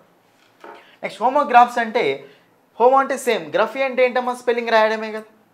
గ్రఫీ అంటే రాయడమే కదా, కాబట్టి గ్రఫీ రాయడం, కాబట్టి స్పెల్లింగ్స్ ఏమి ఉండాలి ఇక్కడ. ఓకేనా. హోమోగ్రాఫ్స్ అంటే the words with same spelling, different pronunciation, different meaning, దాని ఏమంటామంటే హోమోగ్రాఫ్స్ అంటాం. మరి హోమోనిమ్స్ అంటే ఏంటంటే నిమ్ అంటే బోత్ అని, సేమ్ స్పెల్లింగ్ ఉంటుంది, సేమ్ ప్రొనౌన్సియేషన్ కూడా ఉంటుంది, మీనింగ్ మాత్రం డిఫరెంట్ ఉంటాయి. ఓకేనా. మీకు దీనికి ఎగ్జాంపుల్ ఏమొస్తుంది అంటే చూడండి అమ్మా, రోజ్ రోజ్ స్పెల్లింగ్ సేమే ఉంటుంది, రోజ్ రోజ్ స్పెల్లింగ్ సేమే ఉంటుంది, తర్వాత మనకు అక్కడ ప్రొనౌన్సియేషన్ కూడా సేమే ఉంది. ఓకే, రెండు సేమే ఉన్నప్పుడు ఏమంటాం వాటిని హోమోనిమ్స్ అంటాం. సో హోమోఫోన్స్ హోమోగ్రాఫ్స్ అవుతే వాయి హోమోనిమ్స్ అయినట్టు, రెండు అయితే హోమోనిమ్స్ అయినట్టు. ఓకేనా, రోజ్ రోజ్ అంటాం. నెక్స్ట్ మనం చూడండి ఇక్కడ హోమోఫోన్స్. హోమోఫోన్స్ అంటే సౌండ్ మాత్రమే సేమ్ ఉండాలి. ఓకేనా. నో నో చూడండి, KNOW నో, ఇది సౌండ్ సేమ్ ఉంది కదా, స్పెల్లింగ్ డిఫరెంట్ ఉంది, మీనింగ్ డిఫరెంట్, ఎట్లా వాటిని ఏమంటాం మనం హోమోఫోన్స్ అంటాం. హోమో సౌండ్ సేమ్ అంతే. హోమోగ్రాఫ్స్ సేమ్ ఏముండాలి, గ్రఫీ అంటే స్పెల్లింగ్ సేమ్ ఉండాలి అంతే. స్పెల్లింగ్ సేమ్ ఉండాలంటే మనకు అప్పుడు మినిట్ మైన్యూట్ అంటాం. ఓకేనా, మినిట్ మైన్యూట్ అమ్మ, మినిట్ టైం ప్రకారం, ఇది మైన్యూట్ సేమ్ స్పెల్లింగ్ ఉంది, డిఫరెంట్ ప్రొనౌన్సియేషన్ ఉంది, డిఫరెంట్ మీనింగ్. మైన్యూట్ అంటే చిన్న చిన్న, మినిట్ అంటే టైం సంబంధించిన వర్డ్ అది. ఇవి ఓకేనా. ఇవి మీకు హోమోనిమ్స్, హోమోఫోన్స్, హోమోగ్రాఫ్స్. హోమో చూసుకోండి అంతే, ఫోన్ అంటే సేమ్ సౌండ్, గ్రఫీ అంటే సేమ్ స్పెల్లింగ్, నిమ్ అంటే రెండు సేమ్ ఉండాలి, సేమ్ సౌండ్ ఉండాలి, సేమ్ స్పెల్లింగ్ కూడా ఉండాలి. మీనింగ్ ఎట్లా డిఫరెంట్ మూడిట్లో. ఓకేనా. ఇప్పుడు ఇక్కడ సన్ సన్ చూడండి, ఇప్పుడు చెప్పండి sir, sun sun SON SUN అన్నప్పుడు ఏం సేమ్ ఉన్నాయమ్మా, ప్రొనౌన్సియేషన్ సేమ్ ఉంది కదా, ప్రొనౌన్సియేషన్ సేమ్ ఉంది. మళ్ళీ మీరు ఇక్కడ ఏం చెక్, హోమోఫోన్స్ అవుతాయి, మళ్ళీ ఏం చెక్ చేయాలి, స్పెల్లింగ్ చెక్ చేసుకోవాలి. స్పెల్లింగ్ సేమ్ ఉందా లేదు, స్పెల్లింగ్ సేమ్ లేదు కాబట్టి మనకి హోమోగ్రాఫ్స్ కావు కదా, ఇవి ఓన్లీ ఏమవుతాయి మనకి, ఇవి చెప్పండి హోమోఫోన్స్ అవుతాయి. Option C. Next the words live, LIV in the following sentences. Live means to remain alive, living అంటూ ఉంటాం. లైవ్ రియల్, లైవ్ పర్ఫార్మెన్స్ అంటాం కదా. ఇక్కడ మీరు చూస్తే లైవ్ ఒకటేమో బతకడం, I'm living in this country అంటాం కదా. సో లైవ్ పర్ఫార్మెన్స్ అంటూ ఉంటాం. లివ్ తీసుకున్నప్పుడు స్పెల్లింగ్ సేమే ఉంది, డిఫరెంట్ ప్రొనౌన్సియేషన్, డిఫరెంట్ మీనింగ్ ఉంది కదమ్మా. వాడు మనకు అప్పుడు స్పెల్లింగ్ ఒకటే సేమ్ ఉంది కాబట్టి దాన్ని ఏమంటాం గ్రఫీని కదా. వాడు మనకు అప్పుడు హోమోగ్రాఫ్స్ ఏమవుతాయి, మనకు హోమోగ్రాఫ్స్ అవుతాయి. ఆప్షన్ 2 అది. ఓకేనా. మీకు నెక్స్ట్ క్వశ్చన్స్ ఏంటంటే పంక్చుయేషన్ మార్క్స్ అమ్మ, ఇది మనకి ఇంపార్టెంట్. ఓకేనా. చూడండి ఇంకా పంక్చుయేషన్ మార్క్స్ చూడండి. పంక్చుయేషన్ మార్క్స్లో మనకి ఇక్కడ ఏమిచ్చారంటే what a man you are. చూడండి జనరల్గా మీకు వాట్ కానీ వేరు కానీ WH వర్డ్స్ మనకి ఏంటంటే ఫస్ట్ చూడండి questioning వర్డ్స్లో act చేస్తాయమ్మా. First of all questioning వర్డ్స్లో act చేసినప్పుడు మాత్రమే క్వశ్చన్ మార్క్ వస్తుంది. సెకండ్ వన్ ఏంటంటే మీకు అవి కంజంక్షన్స్ లాగా కూడా యాక్ట్ చేస్తాయి. ఇది డైరెక్ట్ ఇండైరెక్ట్ స్పీచ్లో వస్తూ ఉంటాయి. కంజంక్షన్స్లో యాక్ట్ చేసినప్పుడు అవి ఏంటంటే మీకు అక్కడ క్వశ్చన్ మార్క్ అనేది రాదు. నెక్స్ట్ ఇంకోటి ఏంటంటే ఎక్స్క్లమేటరీ వర్డ్స్ లాగా కూడా యాక్ట్ చేస్తూ ఉంటాయి. వాట్ అవాక్ అయినప్పుడు, ఓకేనా. హౌ, ఓకేనా, how beautiful is this, what a pretty girl, ఇలా అవాక్ అయినప్పుడు ఏం చేస్తాం అక్కడ దాన్ని ఎక్స్క్లమేషన్ లాగా యూజ్ చేస్తాం. సో WH వర్డ్స్ అని క్వశ్చనింగ్ వర్డ్స్లో యాక్ట్ చేస్తాయి, అప్పుడే క్వశ్చన్ మార్క్ పెట్టాలి. తర్వాత కంజంక్షన్లో యాక్ట్ చేస్తాయి, క్వశ్చన్ మార్క్ పెడతామో పెట్టాం. తర్వాత ఇంకోటి ఏంటంటే మనకు ఎక్స్క్లమేటరీ వర్డ్స్లో కూడా యాక్ట్ చేస్తాయి, అప్పుడు క్వశ్చన్ మార్క్ పెడతామా, లేదు కదా, ఎక్స్క్లమేషన్ మార్క్ పెడతాం. ఇక్కడ what a man you are అంటే ఇక్కడ మీకు క్వశ్చనింగ్ సెంటెన్స్ ఏమైనా ఉందా, అక్కడ హెల్పింగ్ ఆఫ్ ప్లస్ సబ్జెక్ట్ ఫామ్లో ఏమైనా ఉందా, ఏం లేదు కదా, ఏం లేదు కాబట్టి మనకి ఇప్పుడు ఇది క్వశ్చన్ అవుతుందా కాదు. ఇచ్చింది రైటా రాంగ్ అమ్మ, రాంగ్, ఇలా ఉండాలి. Next what she's dead. చూడండి ఇక్కడ వాట్ షీఈస్ డెడ్ ఏంటి, ఆమె చనిపోయింది అంటాం కదా. ఇక్కడ కూడా మీకు ఏం చెప్పండి, వాట్ అనేది ఎలా యాక్ట్ చేస్తుంది, క్వశ్చనింగ్ వర్డ్లో యాక్ట్ చేస్తుందా, లేదు కదా. ఇప్పుడు what are you doing, where are you going, ఇవి మన questions helping of plus subject ఫామ్లో ఉంటుంది అక్కడ సెంటెన్స్ అనేది. అలా ఏం లేదు కాబట్టి మనకి ఇప్పుడు కంజంక్షన్ కూడా కాదు కాబట్టి ఇది ఏమవుతుందమ్మా, ఎక్స్క్లమేటరీ సెంటెన్స్ అవుతుంది. కాబట్టి ఇది రైట్ ఉందా, కరెక్ట్ రాంగ్ ఉందా, ఇది రైటే ఉంది. Okay. Next one, she asked me where I had gone. చూడండి she asked me where I had gone అంటే ఇది మీకు ఇండెక్స్ స్పీచ్ బేస్డ్ క్వశ్చన్. అని అడిగింది నేను ఎక్కడికి వెళ్ళాను అని. ఇండెక్స్ స్పీచ్ చేసేటప్పుడు మీరు ఏం చేస్తారు చెప్పండి, WH వర్డ్ని కనెక్టింగ్ వర్డ్లా రాసుకుంటారు కదా, అంటే WH వర్డ్ ఏమవుతుంది ఇక్కడ క్వశ్చన్ అవుతుంది. ఓకేనా, సారీ క్వశ్చన్ కాదు, కనెక్టింగ్ వర్డ్ అవుతుంది, అంటే కంజంక్షన్ అవుతుంది. మరి ఐ హ్యాడ్ గాన్ అంటే మీకు ఇక్కడ డైరెక్ట్ స్పీచ్లో క్వశ్చన్స్ ఉంటే ఇండెక్స్ స్పీచ్ వెళ్తే ఏమవుతాయి మనకు నార్మల్ సెంటెన్స్లో అవుతాయి. ఐ హ్యాడ్ గాన్ అన్నప్పుడు మనకు అది క్వశ్చనింగ్ సెక్షన్ ఉంది, అక్కడ లేదు. సింపుల్ చెప్పాలంటే helping of plus subject format ఉన్నప్పుడు క్వశ్చనింగ్ సెక్షన్ అది, అప్పుడు మనకు క్వశ్చన్ మార్క్ పెట్టాలి. ఇక్కడ మన క్వశ్చన్ మార్క్ అవసరమా, లేదు, ఏం పెట్టాలి, ఫుల్ స్టాప్ పెట్టాలి. Next one, we went to Delhi we saw the Taj Mahal. చూడమ్మా, we went to Delhi we saw the Taj Mahal అంటే ఇది మీకు 2 డాట్స్ ఇచ్చింది. మీకు జనరల్గా ఇది ఉంటుంది, ఇది ఉంటుందాం. దీని ఏమంటామంటే కోలన్ అంటాం, దీని ఏమంటామంటే సెమీ కోలన్ అంటాం. కోలన్ ఎప్పుడైనా సరే ఏమి చేసుకోవాలంటే డైలాగ్ చెప్పేటప్పుడు యూజ్ చేసుకోవాలి. అదే సెమీకోలన్ని మనం ఎక్కడ యూజ్ చేసుకోవాలంటే రెండు సెంటెన్స్ని కలపడానికి సెమీకోలన్ యూజ్ చేసుకోవాలి, రెండు ఇండిపెండెంట్ క్లాసులని జాయిన్ చేయడానికి. ఇక్కడ యాండ్ ఏదో రావాలి, యాండ్ బదులు ఇక్కడ సెమీకోలన్ యూజ్ చేసుకోవచ్చు. మనకి ఇక్కడ కోలన్ ఇచ్చింది కదా, సెమీకోలన్ రావాలి. ఓకేనా? సో రాంగ్ ఇచ్చింది కాబట్టి ఇది రాంగే, ఇది కూడా రాంగే. Option 2 is the answer. Next చూడండి ఇక్కడ, రాజు వేర్ ఆర్ యూ గోయింగ్? రాజు ఎక్కడికి వెళ్తున్నావు అని. ఓకే, రాజు ఇట్లా అడిగండి ఎక్కడికి వెళ్తున్నావు అని. వేర్ ఆర్ యూ గోయింగ్ క్వశ్చనే కాబట్టి ఇక్కడ క్వశ్చన్ మార్క్ ఓకే. కానీ ఇక్కడ చూడండి రాజు చెప్పిన డైలాగ్స్ కన్వర్జేషన్ చెప్పేటప్పుడు మీరు ఇక్కడ ఏముంటుందమ్మా, కోలన్ ఉంటుందా సెమీకోలన్ ఉంటుందా? కోలన్ ఉండాలి అంతే. సెమీకోలన్ ఉంటుందా? ఉండదు కాబట్టి ఇది మనకి రాంగ్ అమ్మ. తర్వాత Mahesh I am going to college. Mahesh ఏమని చెప్పిండంటే ఐఎమ్ గోయింగ్ టు కాలేజ్ అని చెప్పిండు. మరి ఇక్కడ ఓకే కోలన్ ఉంది, కానీ ఇక్కడ ఐఎమ్ గోయింగ్ టు కాలేజ్ అన్నప్పుడు ఇది ఒక అసెప్టివ్ సెంటెన్స్ కదా. పంక్చుయేషన్ మార్క్స్ అన్నాడు కాబట్టి అన్ని చెక్ చేసుకోవాలి, కామా పులి స్టాప్లు అన్ని. కానీ ఇక్కడ ఐఎమ్ గోయింగ్ టు కాలేజ్ అంటే ఒక సెంటెన్స్ ఎండ్ అయింది కాబట్టి పక్కనే ఉండాలి, ఇక్కడ కామా పులి స్టాప్ ఉండాలి. పులి స్టాప్ ఉందా? లేదు కదా, లేదు కాబట్టి ఇది కూడా మనకి ఏంటమ్మా రాంగ్ ఇచ్చినట్టే వాడు. Next, how beautiful this city is. చూడండి ఈ సిటీ ఎంత బ్యూటిఫుల్గా ఉందో అంటున్నాడు అక్కడ. How beautiful this city is అన్నప్పుడు ఇక్కడ హౌ అనేది చెప్పండి అమ్మా. హౌ అనేది మీకు ఇక్కడ క్వశ్చనింగ్ వర్డ్లో ఏమైనా యాక్ట్ చేస్తుందా? లేదు కదా.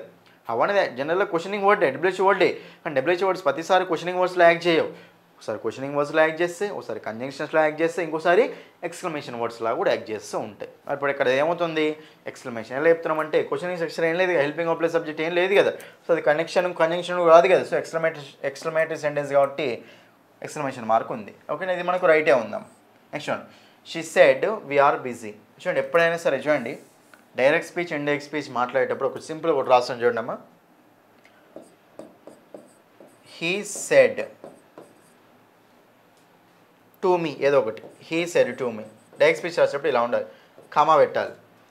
డైరెక్ట్ స్పీచ్ రాసేటప్పుడు ఫస్ట్ ఏం చెప్పాలి, కామా పెట్టాలి. తర్వాత ఇన్వర్టెడ్ కామా స్టార్ట్ చేయాలి. వాడు చెప్పిన సెంటెన్స్ ఇలా ఉండాలి, ఐ ఆమ్ బిజీ అని చెప్పిన తర్వాత పులి స్టాప్ పెట్టిన తర్వాత ఇన్వర్టెడ్ కామాస్ క్లోజ్ చేయాలి. ఎప్పుడైనా సరే ఇన్వర్టెడ్ కామాస్ క్లోజ్లో ఉండాలి మళ్ళీ, ఎందుకంటే వాడు చెప్పిన డైలాగ్ ఎట్లా ఎండ్ అవుతుంది కదా ఎక్కడ ఒక దగ్గర. సో కంపల్సరీ ఏమి ఉండాలి అక్కడ మనకు క్లోజ్ అయిపోయి ఉండాలి ఇన్వర్టెడ్ కామాస్ అనేవి. కాబట్టి మనకు అప్పుడు ఆన్సర్ వచ్చి చెప్పండి.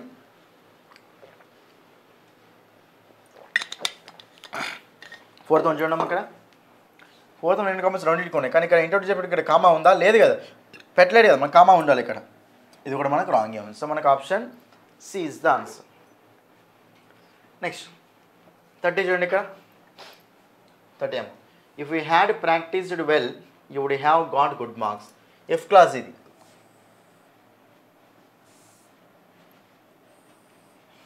చూడండి ఇక్కడ, మీరు బాగా ప్రాక్టీస్ చేసి ఉంటే మీకు మంచి మార్క్స్ వచ్చేవి అని. ఓకేనా, మరి మీరు బాగా ప్రాక్టీస్ చేసి ఉంటే మీకు మంచి మార్క్స్ వచ్చేవి అంటే మరి ఇప్పుడు ఇక్కడ మనకు if you had practised well అన్నప్పుడు ఇది ఒక క్లాస్ అమ్మ, డిపెండెంట్ క్లాస్ అంట. ఫుల్ మీనింగ్ ఇస్తలేదు కదా, డిపెండ్ అవుతుంది కదా. సో డిపెండెంట్ క్లాస్ అంట. ఇప్పుడు హ్యావ్ గాట్ గుడ్ మార్క్స్ అంటే ఫుల్ మీనింగ్ ఇస్తుంది కదా, కాబట్టి ఇది మనకి దేని మీద డిపెండ్ కావాల్సిన అవసరం లేదు కదా. సో ఇది మనకి ఇండిపెండెంట్ క్లాస్. ఎప్పుడైనా సరే చూడండి ఒక డిపెండెంట్ క్లాస్ ఒక ఇండిపెండెంట్ క్లాస్ని కలిపేటప్పుడు మనకు పక్కన మధ్యలో ఏముండాలంటే మనకు కామా ఉండాలమ్మ. ఏముండాలి మనకు కామా ఉండాలి కంపల్సరీ. ఓకేనా, if you work hard comma you will succeed, ఇలా కామా ఉండాలి. కాబట్టి ఇక్కడ కామా లేదు కదా, లాస్ట్లో పులి స్టాప్ ఉంది, కామా లేదు కదా. సో మనకి ఇది wrong. Next, Manisha said comma, ఇది చూడండి డైరెక్ట్ స్పీచ్ లాగానే ఉంది. కానీ ఇక్కడ హౌ ఇంటెలిజెంట్ దే ఆర్ అన్నప్పుడు ఇది మీకు క్వశ్చన్ అమ్మ. లాస్ట్ యాక్చువల్ స్ట్రక్చర్ కరెక్టే ఇచ్చాడు, డైరెక్ట్ స్పీచ్ ఇండైరెక్ట్ స్పీచ్ అని డైరెక్ట్ స్పీచ్లో ఇచ్చాడు. ఇది కూడా ఓకే, కానీ ఇక్కడ మీకు మధ్యలో క్వశ్చన్ మార్క్ ఇచ్చిండు వాడు. హౌ ఇంటెలిజెంట్ దే ఆర్, అసలు ఇది క్వశ్చనా? హౌ అనేది క్వశ్చనింగ్ వర్డ్ లాగా ఉంది అక్కడ, లేదు ఎక్స్క్లమేషన్ లాగా ఉంది. కాబట్టి మనకి ఇక్కడ క్వశ్చన్ మార్క్ ఉంటుందా? ఉండదు. ఏముండాలి ఇక్కడ ఎక్స్క్లమేషన్ మార్క్ ఉండాలి. కాబట్టి how intelligent they are exclamation mark ఉండాలి మధ్యలో. తర్వాత చూడండి, the teacher told him that he would not pass the exam. చూడండి ఎప్పుడైనా సరే గుర్తుపెట్టుకోండి. చూడండి మీకు వెళ్దాకనే ఇది రాయించాను కదా. చూడండి ఇక్కడ ఇప్పుడు ఇది ఉందమ్మా, డైరెక్ట్ స్పీచ్ ఉంది. దీని ఇండైరెక్ట్ స్పీచ్లో చేంజ్ చేసేటప్పుడు మీకు అప్పుడు ఏమవుతుందో చెప్పండి. హీ సెడ్ టు మీ అంటే హీ టోల్డ్ మీనే కదా. మరి ఇండైరెక్ట్ స్పీచ్ చేసినప్పుడు మీకు డైరెక్ట్ స్పీచ్లో కామా ఉన్నప్పుడు, కామా కొటేషన్ మార్క్స్ ఉన్నప్పుడు ఇండైరెక్ట్ స్పీచ్లో మళ్ళీ మనకు కామా ఉంటుందా? ఉండదు. కలపాలంటే కనెక్టింగ్ వర్డ్ వస్తుంది ఇక్కడ మనకు. కాబట్టి మనకు he told me connecting word ఏం వస్తుంది చెప్పండి అమ్మ, that. He told me that he was busy అంటాం అంతే. అందుకే ఇండైరెక్ట్ స్పీచ్లో మనకు కామాలు ఉండవు కలిపేటప్పుడు. Okay, indirect స్పీచ్లో connecting word that వస్తుంది. డబ్ల్యూహెచ్ క్వశ్చన్స్కి అయితే డబ్ల్యూహెచ్ వర్డ్ వస్తుంది. కానీ ఇక్కడ మళ్ళీ కామా, డైరెక్ట్ స్పీచ్లో కామా ఉంది, ఇండైరెక్ట్ స్పీచ్లో కామా అవసరం లేదనమాట. ఓకేనా. బట్ ఇక్కడ మీకు వాడు ఏం చేసిండు, కామా పెట్టి that you would not pass the exam. So ఇది మనకు రైటా రాంగ్ అమ్మా? Wrong. Next one, Harish said to them, Harish వాళ్ళకి చెప్పిండు ఐఎమ్ ప్రిపేరింగ్ ఫర్ ఎగ్జామ్స్. చూడండి ఇది మీకు ఇక్కడ డైరెక్ట్ స్పీచే కదా, డైరెక్ట్ స్పీచ్ కామా ఉంది, కొటేషన్ మార్క్స్ ఉన్నాయి. ఓకేనా. ఐఎమ్ ప్రిపేరింగ్ ఫర్ ఎగ్జామ్స్ అంటే నార్మల్ సెంటెన్స్ కదా ఇది, మనకు పక్కన పులి స్టాప్ కూడా ఉంది. కాబట్టి మనకు ఆన్సర్ వచ్చి చెప్పండి అమ్మా, option D. Option D is the answer. ఇది కూడా రాంగే కదా, so option D is the answer 30 క్వశ్చన్కి. Next one 31 to 34. చూడండి ఇక్కడ childhood is dash most memorable period. చూడండి ఇక్కడ మోస్ట్ మెమొరబుల్, ఇది మనకి ఏంటంటే సూపర్లేటివ్ డిగ్రీ అమ్మ. సూపర్లేటివ్ డిగ్రీ వచ్చినప్పుడు మనం యూజ్ చేసుకోవాలి చెప్పండి అమ్మ, దా యూజ్ చేసుకోవాలి. ఏం చేసుకోవాలి? దా యూజ్ చేసుకోవాలి. The most memorable period of life. Childhood అనేది మర్చిపోలేని టైం అని లైఫ్లో. Children dash full rights. Children singular plural అమ్మ? ప్లూరల్ అది. చూడండి మీకు చైల్డ్కు చిల్డ్రన్ డిఫరెన్స్ ఉంటుంది, మళ్ళీ సింగులర్ అనుకునేది అది. చైల్డ్ అంటే ఒకరుంటే చైల్డ్ అంటాం, ఒకరికంటే ఎక్కువ ఉంటే చిల్డ్రన్ అంటాం. చిల్డ్రన్స్ ఎప్పుడు అంటామంటే చిల్డ్రన్ యొక్క అపాస్ట్రఫీ ఎస్ ఉంటుంది, చిల్డ్రన్స్ అనేది డైరెక్ట్ ఉండదు, అపాస్ట్రఫీ ఎస్ తోటి ఉంటుంది. అది ఇప్పుడు చిల్డ్రన్ హ్యాజ్ అయితే రాదు కదా, ప్లూరల్ కాబట్టి ఈజ్ కూడా రాదు. హ్యావ్ హ్యాడ్ చెప్పండి, హ్యావ్ ఆ హ్యాడ్ రెండు రావచ్చు, కానీ అక్కడ మనకు ఎందులో ఉందా, మనకి ఇక్కడ ఈజ్ అంటే ప్రెజెంట్లో ఉంది కాబట్టి ప్రెజెంట్ గురించి మాట్లాడుతున్నాం కాబట్టి మనకు అప్పుడు ఏమొస్తుంది చెప్పండి, హ్యావ్ వచ్చింది. Children have full rights.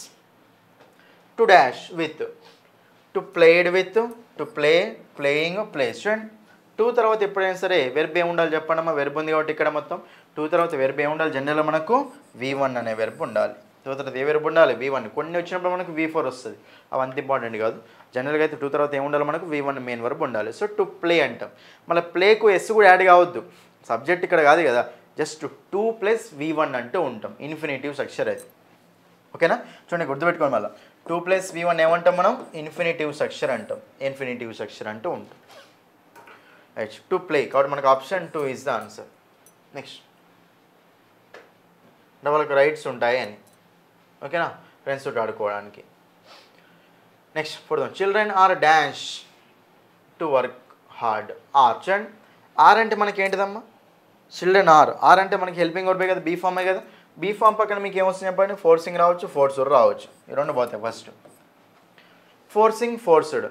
Children are forced to work hard. చూడండి చిల్డ్రన్ ఫోర్స్ చేస్తారా, ఫోర్స్ చేయబడతారా, ఫోర్స్ చేయబడతారు హార్డ్ వర్క్ చేయడానికి. ఓకేనా. కాబట్టి చిల్డ్రన్ ఆర్ వర్క్డ్ హార్డ్ అనాలి. ఫోర్స్ చేయబడతారు అంటే చిల్డ్రన్ ఇక్కడ సబ్జెక్ట్ ఆబ్జెక్ట్ స్టార్ట్ అయింది కాబట్టి మనకు అప్పుడు ఏం రావాలి చెప్పండి, అక్కడ బీ ఫామ్ + V3 ఉండాలి. సో బీ ఫామ్ + V3 కాబట్టి మనకు అప్పుడు option A is the answer. The thief arrested కాదు, ద థీఫ్ వాజ్ అరెస్టెడ్. దొంగిలించేవాడు ఇప్పుడు అరెస్ట్ చేయబడతాడు కదా, సో ఆబ్జెక్ట్ అనమాట, అతను యాక్షన్ అనుభవిస్తాడు కాబట్టి. సో ఇక్కడ కూడా అక్కడ ఫోర్స్ చేయబడతారు పిల్లలే ఫోర్స్ చేయరు కదా, చేయబడతారు కాబట్టి వాళ్ళు ఆబ్జెక్టే కదా. సెంటెన్స్ ఆబ్జెక్ట్ స్టార్ట్ అయితే మనకి ఏ వాయిస్లో ఉండాలి, ప్యాసివ్ వాయిస్లో ఉండాలి. ప్యాసివ్ వాయిస్ అంటే బీ ఫామ్ + V3 ఉండాలి. సో మనకు ఇక్కడ ఫోర్స్డ్ ఏ. నెక్స్ట్ చూడండి ఇక్కడ ప్రతి ఒక్కటి మనకు ఇంపార్టెంటే, ఓకేనా. చూడండి ఇక్కడ జాగ్రత్త చూడండి క్వశ్చన్ నేను సింపుల్గా ఎలా చేస్తాను. క్వశ్చన్ ఏంటంటే ఇక్కడ మీకు రీఅరేంజ్ చేసుకుంటూ వెళ్ళాలి, ఓకేనా. అంటే ఒకటే సెంటెన్స్ని వాడు జంబుల్ చేసి ఇచ్చిండు, దాన్ని మీరు ప్రాపర్ ఆర్డర్లో పెట్టి రీఅరేంజ్ చేసుకుంటూ వెళ్ళాలి. రైట్, అందులో ఫస్ట్ పార్ట్ ఏంటంటే వాడు ఫిక్స్డ్ అనమాట. ఫస్ట్ పార్ట్ ఏమన్నాడు, ఫిక్స్డ్ అయిపోయింది, 1 ఫిక్స్డ్, ABCD అని అమర్చుకుంటూ వెళ్ళాలి మీరు. అంటే టెక్నాలజీస్ అంటే అది అలాగే ఉంటుంది. చూడండి ఇక్కడ మరి మీరు ఏం చేయండి అంటే ఇలాంటివి వచ్చినప్పుడు ఈజ్ కదా, దీంతో ఏది మ్యాచ్ అవుతుందో చూద్దాం. ఫస్ట్ ఈజ్ తర్వాత ఫస్ట్ స్టార్టింగ్లో ఏ వస్తుందా, B వస్తుందా, C వస్తుందా, D వస్తుందా అంటే ఈజ్ అంటే బీ ఫామే కదమ్మా, బీ ఫామ్ కాబట్టి టెక్నాలజీ ఈజ్ ఇన్వెస్టర్స్ అని చెప్పి ఏతో స్టార్ట్ చేస్తామా, స్టార్ట్ చేయలేం. ఏతో స్టార్ట్ చేయలేం కాబట్టి ఏతో ఏమైనా స్టార్ట్ అయిందా లేదు, పక్కన పెట్టండి. టెక్నాలజీ ఈజ్ ఆర్, ఇంకొంచెం ఈజ్ ఆర్ అని మళ్ళీ అంటామా అన్నాం, బీతో స్టార్ట్ చేస్తామా, స్టార్ట్ చేయలేం. తర్వాత C ఉంది, D ఉందాం. మరి అప్పుడు C ఏముంది అక్కడ, technology is difficult to comprehend. Okay, తర్వాత technology is changing work at a face. Technology is changing work at a face. ఓకేనా. ఓకే, ఇది ఒకటి ఉంది. తర్వాత చూడండి ఇక్కడ ఒకసారి, అంటే C తోటి రావచ్చు, D తోటి రావచ్చు అని మనకు అంత క్లియర్గా అర్థం అవ్వట్లేదు. కొంచెం ఇక్కడ ఆర్ క్లూలెస్ అన్నప్పుడు ఆర్ అంటే దానిక్కడ ముందే ప్లూరల్ సబ్జెక్ట్ ఉండాలి కదమ్మా. మరి investors, workers, companies and policy makers ఆరే కదా. మరి అప్పుడు ఏ తర్వాత ఏముండాలి మీకు, బీనే ఉండాలి. ఏ తర్వాత బీ ఉండాలి కాబట్టి ఆప్షన్ బైనే, CDBA అన్నారు కాబట్టి. ఓకేనా. మరి అప్పుడు సిడిడిసి, ఇంకా సిడిడిసి అంటే C first D first check చేసుకుంటే అయిపోతుంది. ఓకేనా. చూడండి ఇక్కడ మనం చెక్ చేసినప్పుడు technology is changing work at a face, so చూడండి ఇక్కడ సో అంటే మనకి ఏంటిదమ్మా ఇక్కడ D, so difficult to comprehend, ఎలా చేయాలంటే చాలా డిఫికల్ట్గా అవుతుందని కాంప్రహెండ్ అంటే ఎక్స్ప్లెయిన్ చేయడానికి, అర్థం చేసుకోవడానికి అని. కాబట్టి మనకు అప్పుడు డి తర్వాత ఏముందమ్మా సి ఉంది. So DCAB is the pair, DCAB. Technology is changing work at a face so difficult, ఓకేనా, so difficult to comprehend that investors workers. ఓకేనా. మనకు అప్పుడు DCAB is the answer. Next 36 చూడండి ఇక్కడ. సిన్స్ ఇండిపెండెన్స్ అంటే ఇండిపెండెన్స్ స్వాతంత్రం వచ్చిన కానుండి, సిన్స్ ఇండిపెండెన్స్ ఓకే చెక్ చేయండి ఒకసారి. చూడండి సబ్జెక్ట్తో స్టార్ట్ అవ్వాలి కదా. సో వీ హ్యావ్ బీన్, చూడండి అమ్మ ఇక్కడ వీ హ్యావ్ బీన్ డిబేట్ చేస్తూనే ఉన్నామని. దేంతో స్టార్ట్ అవుతుంది చెప్పండి. అక్కడ మనకు సీనే కదా, సితో స్టార్ట్ కావాలి కాబట్టి మనకు 2 ఆప్షన్స్ ఉన్నాయి. ఆప్షన్ తీసేయండి. ఏతో స్టార్ట్ అవుతుందా, ఎందుకంటే సబ్జెక్ట్తో స్టార్ట్ అవ్వాలి సెంటెన్స్. సో మనకు ఇక్కడ we have been debating, we have been debating on the necessity of, we have been debating application of uniform civil code అంటామా లేదు కదా. we have been debating on the necessity of, C తర్వాత ఏ ఉండాలమ్మా ఏ ఉండాలమ్మా CA. Okay CA, dB ఉంది బిడి ఉంది. on the necessity of, చూడండి on the necessity of ఏ తర్వాత డి, ఆఫ్ తర్వాత మళ్ళీ ఫర్ వస్తుందా, డి తీసుకుందామంటే రాదు కదా. సో మనకు అప్పుడు ఇది ఆన్సర్ కాదు, సిఏబిడి ఈజ్ ద ఆన్సర్. ఓకేనా. ఇప్పుడు ఏముంటుందంటే చెక్ చేసుకోండి ఒకసారి. We have been debating on the necessity of application of uniform civil code for all the citizens. అందరికీ civil code uniform civil code రావాలని డిబేట్ చేస్తున్నారు అని. ఓకే డిబేట్ చేస్తూనే ఉన్నాం కాబట్టి మనకు ఇప్పుడు CABD is the answer, C. Next చూడండి ఇక 37 లాస్ట్ వన్ దీంట్లో రీఅరేంజ్మెంట్లో చూడండి ఇక్కడ ద రూలింగ్ పార్టీ, ఇది ఫిక్స్డ్ ఎట్లాగు 1. ఇప్పుడు ఏబిసిడి చెక్ చేద్దాం. చూడండి ఇక్కడ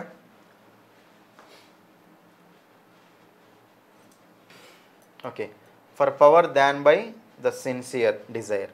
సో చూడండి guided more by the lust for power than, more than. Comparative degree వచ్చినప్పుడు జనరల్గా దాన్ రావాలంటే మీరు ఏం చెక్ చేసుకోవాలమ్మా, కంపారేటివ్ డిగ్రీ చెక్ చేసుకోవాలి. మరి కంపారేటివ్ డిగ్రీ అంటే ఏముంది ఇక్కడ ఉంది కంపారేటివ్ డిగ్రీ. కాబట్టి మనకు డి తర్వాత ఏ ఉండాలి చెప్పండి, ఏ ఉండాలి. సో డి తర్వాత ఏ ఉండాలి కాబట్టి డిఏ ఉన్న ఆప్షన్ ఏముంది ఇక్కడ, లేదు లేదు లేదు.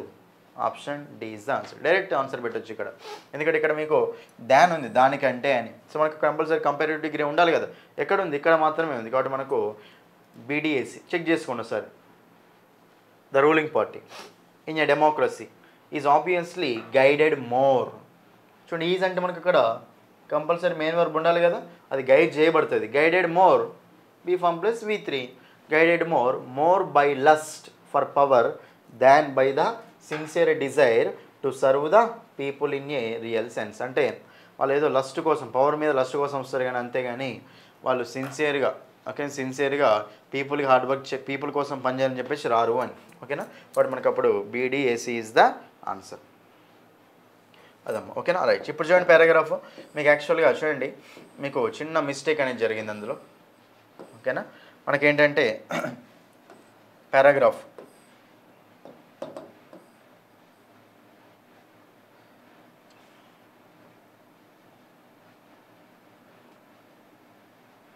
చూడండి పారాగ్రాఫ్లో మిస్టేక్ అనేది జరిగింది. ఇప్పుడు చూడండి మొత్తం పారాగ్రాఫ్ ఇందులో ఉంది. చూడండి దాన్ని ఎక్స్ప్లెయిన్ చేస్తాను ఫస్ట్. చూడండి ఇక్కడ merry Curie was one of the most accomplished scientist in history. Merry Curie మంచి సాధించినటువంటి హిస్టరీలో ఉన్నటువంటి ఒక సైంటిస్ట్ అనమాట. టుగెదర్ విత్ హర్ హస్బెండ్తో కలిసి పిర్రీ, ఆయన పేరేంటి పిర్రీ అని. షీ డిస్కవర్డ్ రేడియం, ఇద్దరు కలిసి ఏంటంటే రేడియం కనిపెట్టి. She discovered radium and element widely used for treating cancer. ఓకేనా. క్యాన్సర్ ట్రీట్ చేయడానికి యూజ్ చేసి రేడియం కనిపెట్టారు. And studied uranium and other radio active substances, uranium కూడా చదివింది. So పిర్రీ and marries amicable collaboration. Amicable అంటే ఏంటమ్మా, అమికబుల్ కంపానియన్ ఫ్రెండ్లీ అంటూ ఉంటాం. సో అమికబుల్ ఈ క్వశ్చన్స్ ఏంటంటే మీకు మొత్తం సినానిమ్స్ బేస్డ్ క్వశ్చన్స్ అవి, ఓకేనా. అమికబుల్ మీనింగ్ తెలిస్తే మీకు ఇక్కడ కింద ఆన్సర్ చేయగలుగుతారు. అమికబుల్ అంటే ఫ్రెండ్లీ రిలేషన్స్ అని, అమికబుల్ అఫబుల్ అంటే ఉంటాం. Later help to unlock the secrets of the atom, అంటే ఆటమ్ యొక్క సీక్రెట్స్ మొత్తం చెప్పడానికి వాళ్ళు ఫ్రెండ్లీగా మంచిగా ఉన్నారు కాబట్టి అవి జరిగింది అని. తర్వాత marry was born in 1867 in Warsaw, పోలాండ్లో ఉన్న వార్సాలో 1867లో జన్మించింది. Wear her father was a professor of physics, ఆ ఫాదరు ఫిజిక్స్లో ప్రొఫెసర్. ఎక్కడ? ఆ Poland. At an early age, so చిన్న ఏజ్లోనే she displayed a brilliant mind and బ్లితీ personality. బ్లితీ అంటే మీనింగ్ ఏంటంటే మనకు ఇక్కడ స్మైల్, ఎప్పుడు హ్యాపీగా ఉండే పర్సనాలిటీ అని, ఒక హ్యూమరస్ పర్సనాలిటీ అంటే వాళ్ళు చమత్కారంగా ఉంటారు అని, ఓకేనా. బ్లితీ. Her great ఎగ్జుబరెన్స్ for learning prompted her to continue with her studies after high school, అంటే ఆమెకు స్టడీస్ మీద కాన్సన్ట్రేషన్ ఉండడం వల్ల అది ఆమె ఎక్కువ స్టడీస్ చదవడానికి అది దారితీస్తుంది. షీ బికేమ్ డిస్గ్రంటిల్డ్ హవెవర్, ఏదైనప్పటికీ ఆమె డిస్గ్రంటిల్డ్ అయిపోయింది, అంటే మొత్తం డిస్సాటిస్ఫైడ్ అయిపోయింది అని, కోపం మీద మొత్తం డిస్సాటిస్ఫైడ్ అయిపోయింది, డిస్గ్రంటిల్డ్. When she learn that university in Warsaw was closed to women, అంటే వార్సాలో యూనివర్సిటీ అనేది ఉమెన్కు కాదు, ఓకేనా, అది క్లోజ్ చేయబడింది అని వినగానే ఆమె మొత్తం యాంగర్ అయి కోపం పడి మొత్తం డిస్సాటిస్ఫై అయిపోయింది అని. డిటర్మైనెడ్ to receive a higher education, she defiantly left to Poland and in 1891 entered the Sorbonne, a French university where she earned a master's degree and a doctorate in physics. అంటే వినగానే ఏంటంటే ఆమె ఒకసారి డిప్రెస్ అయిపోయి చెప్పింది వినకుంటే ఏంటంటే డిఫియంట్లీ అంటే ఆమె ఇంకా ఆమె ఓకేనా అథారిటీ చూసుకొని 1891లో సార్బోన్లో రీచ్ అయింది, ఫ్రెంచ్ యూనివర్సిటీలో మాస్టర్స్ డిగ్రీ డాక్టరేట్ ఫిజిక్స్లో తెచ్చుకుంది. తర్వాత so marry was fortunate to have studied at the సోర్బోన్ with some of the greatest scientist of her day, one of home was Perry Curie. చదువుకున్నప్పుడు ఏంటంటే ఇద్దరు ఒక పెర్రీ క్యూరీ అనే person. Mary and Perry were married in 1895, వారు ఇద్దరు marriage చేసుకున్నారు and spend many productive years working together in the physics laboratory, వాళ్ళు physics laboratory చాలా సంవత్సరాలు వర్క్ చేశారు అని. ఏ short time after they discovered radium, వాళ్ళు ఏమంటే కొద్ది సమయంలోనే రేడియం కనిపెట్టు కొన్ని రోజుల్లోనే. Peri was killed by A horse drawn వ్యాగోన్ in 1906, peri చనిపోయింది అనమాట 1906లో. తర్వాత marry was stunned by his horrible misfortune and endured heart breaking యాంగ్యూష్, ఓకేనా. అప్పుడు ఆమె ఒకసారి ఇంకా సడన్గా షాక్ అవ్వడం జరిగింది. డెస్పాండెంట్లీ అంటే డిజెక్టెడ్లీ అంటూ ఉంటాం. డెస్పాండెంట్లీ she recalled there close relationship and the Joy that they had shared in scientific research. The fact that she had 2 young daughters to rise by herself greatly increased her distress, అంటే ఆమెకి ఇంకా భర్త చనిపోయిండు, యంగ్ డాటర్స్ కూడా ఇద్దరు ఉన్నారు కాబట్టి అప్పుడు ఏమైందంటే ఇంకా బాధ పెరిగింది అని. Increase distress. Curious feeling of డెసొలేషన్ finally began to fade. డెసొలేషన్ అంటే ఏంటంటే ఇంకా బాధగా నిరాశగా ఉండడం అంటూ ఉంటుంది. ఫైనల్లీ బిగాన్ టు ఫేడ్, ఇంకా పోతానికి రెడీ అయింది అని. When she was asked to succeed her husband as physics professor at the సోర్బోర్న్, అంటే ఆమె ఎప్పుడైతే ఇంకా మీరు ఫిజిక్స్కి ఓకేనా మనకు ఇప్పుడు ఆయన హస్బెండ్ చనిపోయింది కదా, చనిపోయిన తర్వాత నువ్వే ఈ ఫిజిక్స్లో ప్రొఫెసర్గా ఉండాలని చెప్పేసరికి అప్పుడు ఏంటంటే ఆమెకు అక్కడ ఉన్న డెసొలేషన్ డిస్సాటిస్ఫాక్షన్ ఆ బాధ అనేది పోయింది అని. She was the first women to be given the professorship, first women అనమాట ప్రొఫెసర్షిప్ ఇవ్వడం at the world famous university, ఆ యూనివర్సిటీ ఇవ్వడం ఫస్ట్ టైం అనమాట. 1911 she received the Nobel prize in chemistry for isolating radium. 1911లో ఆమెకు Nobel prize కూడా వచ్చింది. Madam Marie Curie అంటాం కదా ఆమె. సో షీ నెవర్ బికేమ్ డిస్ఇల్యూజనెడ్, అంటే ఆమె బాధపడలేదు అని, డిసప్పాయింట్ కాలేదు అని. అబౌట్ హర్ వర్క్, ఎప్పుడు డిసప్పాయింట్ కాలేదు. రిగార్డ్లెస్ ఆఫ్ ద కాన్సిక్వెన్సెస్, ఆ కాన్సెప్ట్ ఎట్లా ఉన్నా సరే she had dedicated her self to science and revealing the mysteries of the physical world, ఓకేనా. ఆమె లైఫ్ మొత్తం దానికే అంకితం చేసింది అని. దేనికి? ఆ సైన్స్కి. ఇంకా చూడండి, the cure is dash collaboration helped the unlock the secrets of women atom. ఎలాంటి కొలాబరేషన్ చెప్పండి అమ్మ? అమియబుల్ చెప్పిన ఇక్కడ పైన. అమికబుల్ కొలాబరేషన్ అది. సో అమికబుల్ కొలాబరేషన్ అంటే దాన్ని ఏమంటాం చెప్పండి? ఫ్రెండ్లీ కొలాబరేషన్ అంటాం. అలా కొలాబరేషన్ ఉన్నందు వల్ల అలా అయింది. చిన్నది ఇక్కడ అమికబుల్ అండి, ఫ్రెండ్లీ అని. Marry had a bright mind and A dash personality. ఏం చెప్పండి? బ్లిత్తి అంటే ఏంటమ్మా? ఇక్కడ హ్యూమరస్ అని తీసుకోవచ్చు. కాబట్టి మనకు అప్పుడు ఆప్షన్ సి. ఓకేనా? Option C is the answer, humorous. చూడండి, when she learned that she could not attend the university in వాట్సా she felt. ఆమె ఏమేమి చెప్పండి? మొత్తం డిప్రెస్ అయిపోయింది కదా, బాగా యాంగర్, కోపం వచ్చి. ఓకేనా? దాన్ని ఏమంటాం మనం? డిప్రెస్ అయిపోవడం అంటాం. Option C is the answer. ఓకేనా? డిస్గ్రంటిల్డ్ అంటే డిప్రెస్ అయిపోవడం, కోపంతో బాగా డిస్సాటిస్ఫైడ్ అయిపోవడం అంటే దాన్ని మనము డిప్రెస్డ్ అంటాం. Mary dash by leaving Poland. చెప్పండి, చూడండి, ఆమె ఏం చేసింది? తెలివితోటి అక్కడ ఎట్లా లేదని చెప్పేసి సోర్బాన్ యూనివర్సిటీలో జాయిన్ అయింది కదా, దాని ఏమంటామంటే షోవర్డ్ ఇంటెలిజెన్స్ అంటాం. షోవర్డ్ ఇంటెలిజెన్స్ అంటాం. ఓకేనా? ఛాలెంజ్ అథారిటీ నేను ఛాలెంజ్ చేసిందా? లేదు. డిస్ట్రెస్ అయిపోయిందా? లేదు కదా. మీద options Rao. Dash she remembered there Joy together. చాలా బాధపడుతూ రిమెంబర్ చేసుకుంది కదా, దాన్ని ఏమంటామని చెప్పండి? డిజెక్టెడ్లీ. ఏమంటుంది దాన్ని? డిజెక్టెడ్లీ అంటాం. చూడండి, డెస్పాండెంట్లీ అంటే బాధగా, డిజెక్టెడ్లీ అంటూ ఉంటాం. ఆమె గుర్తు చేసుకుంది అని. అన్ని సినోనిమ్స్ బేస్డ్ అనమాట. క్వశ్చన్స్ అన్నీ సినోనిమ్స్ బేస్డే. ఓకేనా? మీకు ప్యాసేజ్ అనేది మనకు ఎంత హార్డ్గా ఏం రాదు, సింపుల్గానే వస్తుంది. ఓకేనా? So need not to worry. Next చూడండి, her dash began to fade. చెప్పండి, ఏది began to fade when she return to. ఆమెకు హస్బెండ్ యొక్క జాబ్ తీసుకున్నప్పుడు ఆమె ఏది ఫేడ్ అవుతానికి రెడీ అయింది చెప్పండి? మిస్ఫార్చ్యూనా? కాదు. యాంగరా? కాదు. ప్రెచర్నెస్సా? కాదు. ఏంటిది? డిసప్పాయింట్మెంట్. డిసప్పాయింట్మెంట్ మొత్తం పోతానికి అయిపోయింది కదా, పోయింది కదా అది. చూడండి ఇక్కడ, even though she became ఫ్యాటల్లీ ill from working with radium, Marie Curie was never. Health మొత్తం పాడైనప్పటికీ ఆమె ఎప్పుడైనా సరే డిసప్పాయింట్ అయిందా? కాలేదు. ఇక్కడ లాస్ట్లో అయిపోయింది అక్కడ. Suffered fatal illness, she never became డిస్ఇల్యూజనడ్ అంటే డిసప్పాయింటెడ్ అని, ఆమె కాలేదు అని. ఓకేనా? దాని ఏమంటామంటే ఆప్షన్ సి, డిసప్పాయింటెడ్ అంటాం. నెక్స్ట్ దీని తర్వాత చూడడం ఇక్కడ మీకు 45, 46 ఏంటంటే fill in the blanks with the articles. She is dash honest girl అన్నప్పుడు చూడండి, మీ జనరల్గా ఆమె ఒక అనే సెన్స్ ఉంది ఇక్కడ.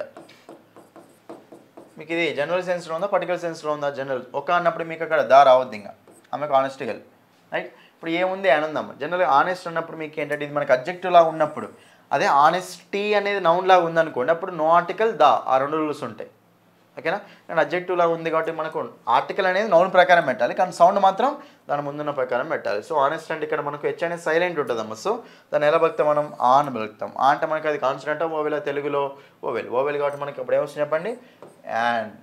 ఏమొస్తుంది మనకు అక్కడ? యాన్ వస్తుందమ్మ.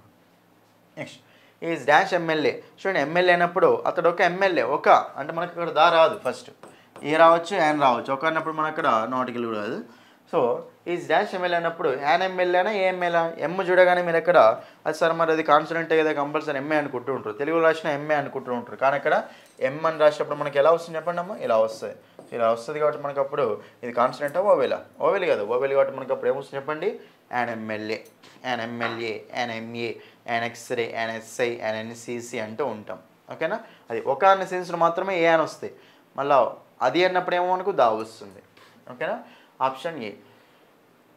నెక్స్ట్ చూడండి, ఇక్కడ ఇది మీకు వాయిస్, యాక్టివ్ వాయిస్ పైన వస్తాయి కదా. చూడండి, the agent had disclosed the secret. చూడండి, ఇంకా హ్యాడ్ అంటే మీకు కంపల్సరీ ఏముండాలి అక్కడ? హ్యాడ్ బీన్ ఉండాలి కదా, హ్యాడ్ బీన్ ఉండాలి కాబట్టి ఇక్కడ వాజ్ డిస్క్లోజ్డ్ తీసేయండి, వాజ్ డిస్క్లోజ్ తీసేయండి, had disclosed, had been disclosed. Answer ఏమొస్తుంది చెప్పండి? సింపుల్గా option C is the answer. Be form plus V3 ఉండాలి అంతే.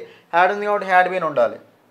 నెక్స్ట్ 48 చూడండి, the people could not move me to the hospital and the doctor operated on me at home. రెండు మీనే object ఇక్కడ. ఇక చూడండి, ఐ కుడ్ నాట్ బి ఉండాలి. అన్నిట్లో I could not be mode అన్నిట్లో సేమ్ ఉన్నాయి. టు ద హాస్పిటల్ ఇక్కడ వరకు అన్నీ సేమే ఉన్నాయమ్మ మనకు. తర్వాత చూడండి, అండ్ నెక్స్ట్ సెంటెన్స్ కూడా చేంజ్ చేసుకోవాలి. And the doctor operated on me. చూడండి, ఇది కూడా ఒక టెన్సే కదమ్మా, సింపుల్ పాస్ట్ టెన్సే కదా. ఈ సింపుల్ పాస్ట్ టెన్స్ కాబట్టి దీన్ని మనం చేంజ్ చేసుకోవాలి. డాక్టర్ ఆపరేటెడ్ ఆన్ మీ అంటే ఇది సింపుల్ పాస్ట్ కదా. మనకు అప్పుడు ఆప్షన్స్ ఏముండాలమ్మా, వాజ్ ఉండాలి కాబట్టి ఇప్పుడు first one answer second one answer అవుతుందా, కాదు, వాజ్ లేదు కాబట్టి. థర్డ్ వన్ ఉందా, లేదు, ఆన్సర్ కాదు. మరి ఇప్పుడు మనకు and was operated and I was operated at home. So was operated, మీకు జనరల్గా ఆపరేటెడ్ ఆన్ ఉంది కదా అక్కడ ఆల్రెడీ. ఆపరేటెడ్ ఆన్ అంటే మనకు అది ఫ్రేజల్ వెర్బ్ అమ్మ. సో పైన కూడా మనకు ఆపరేటెడ్ ఆన్ ఉండాలి కాబట్టి option A is the answer. ఓకేనా, was operated on at home by the doctor. తర్వాత ఇది మీకు ఏంటంటే direct speech, indirect speech based questions. చూడండి ఇక్కడ ద ఇండియన్స్ సైడ్ చెప్పారు how well the country is progressing under the new PM.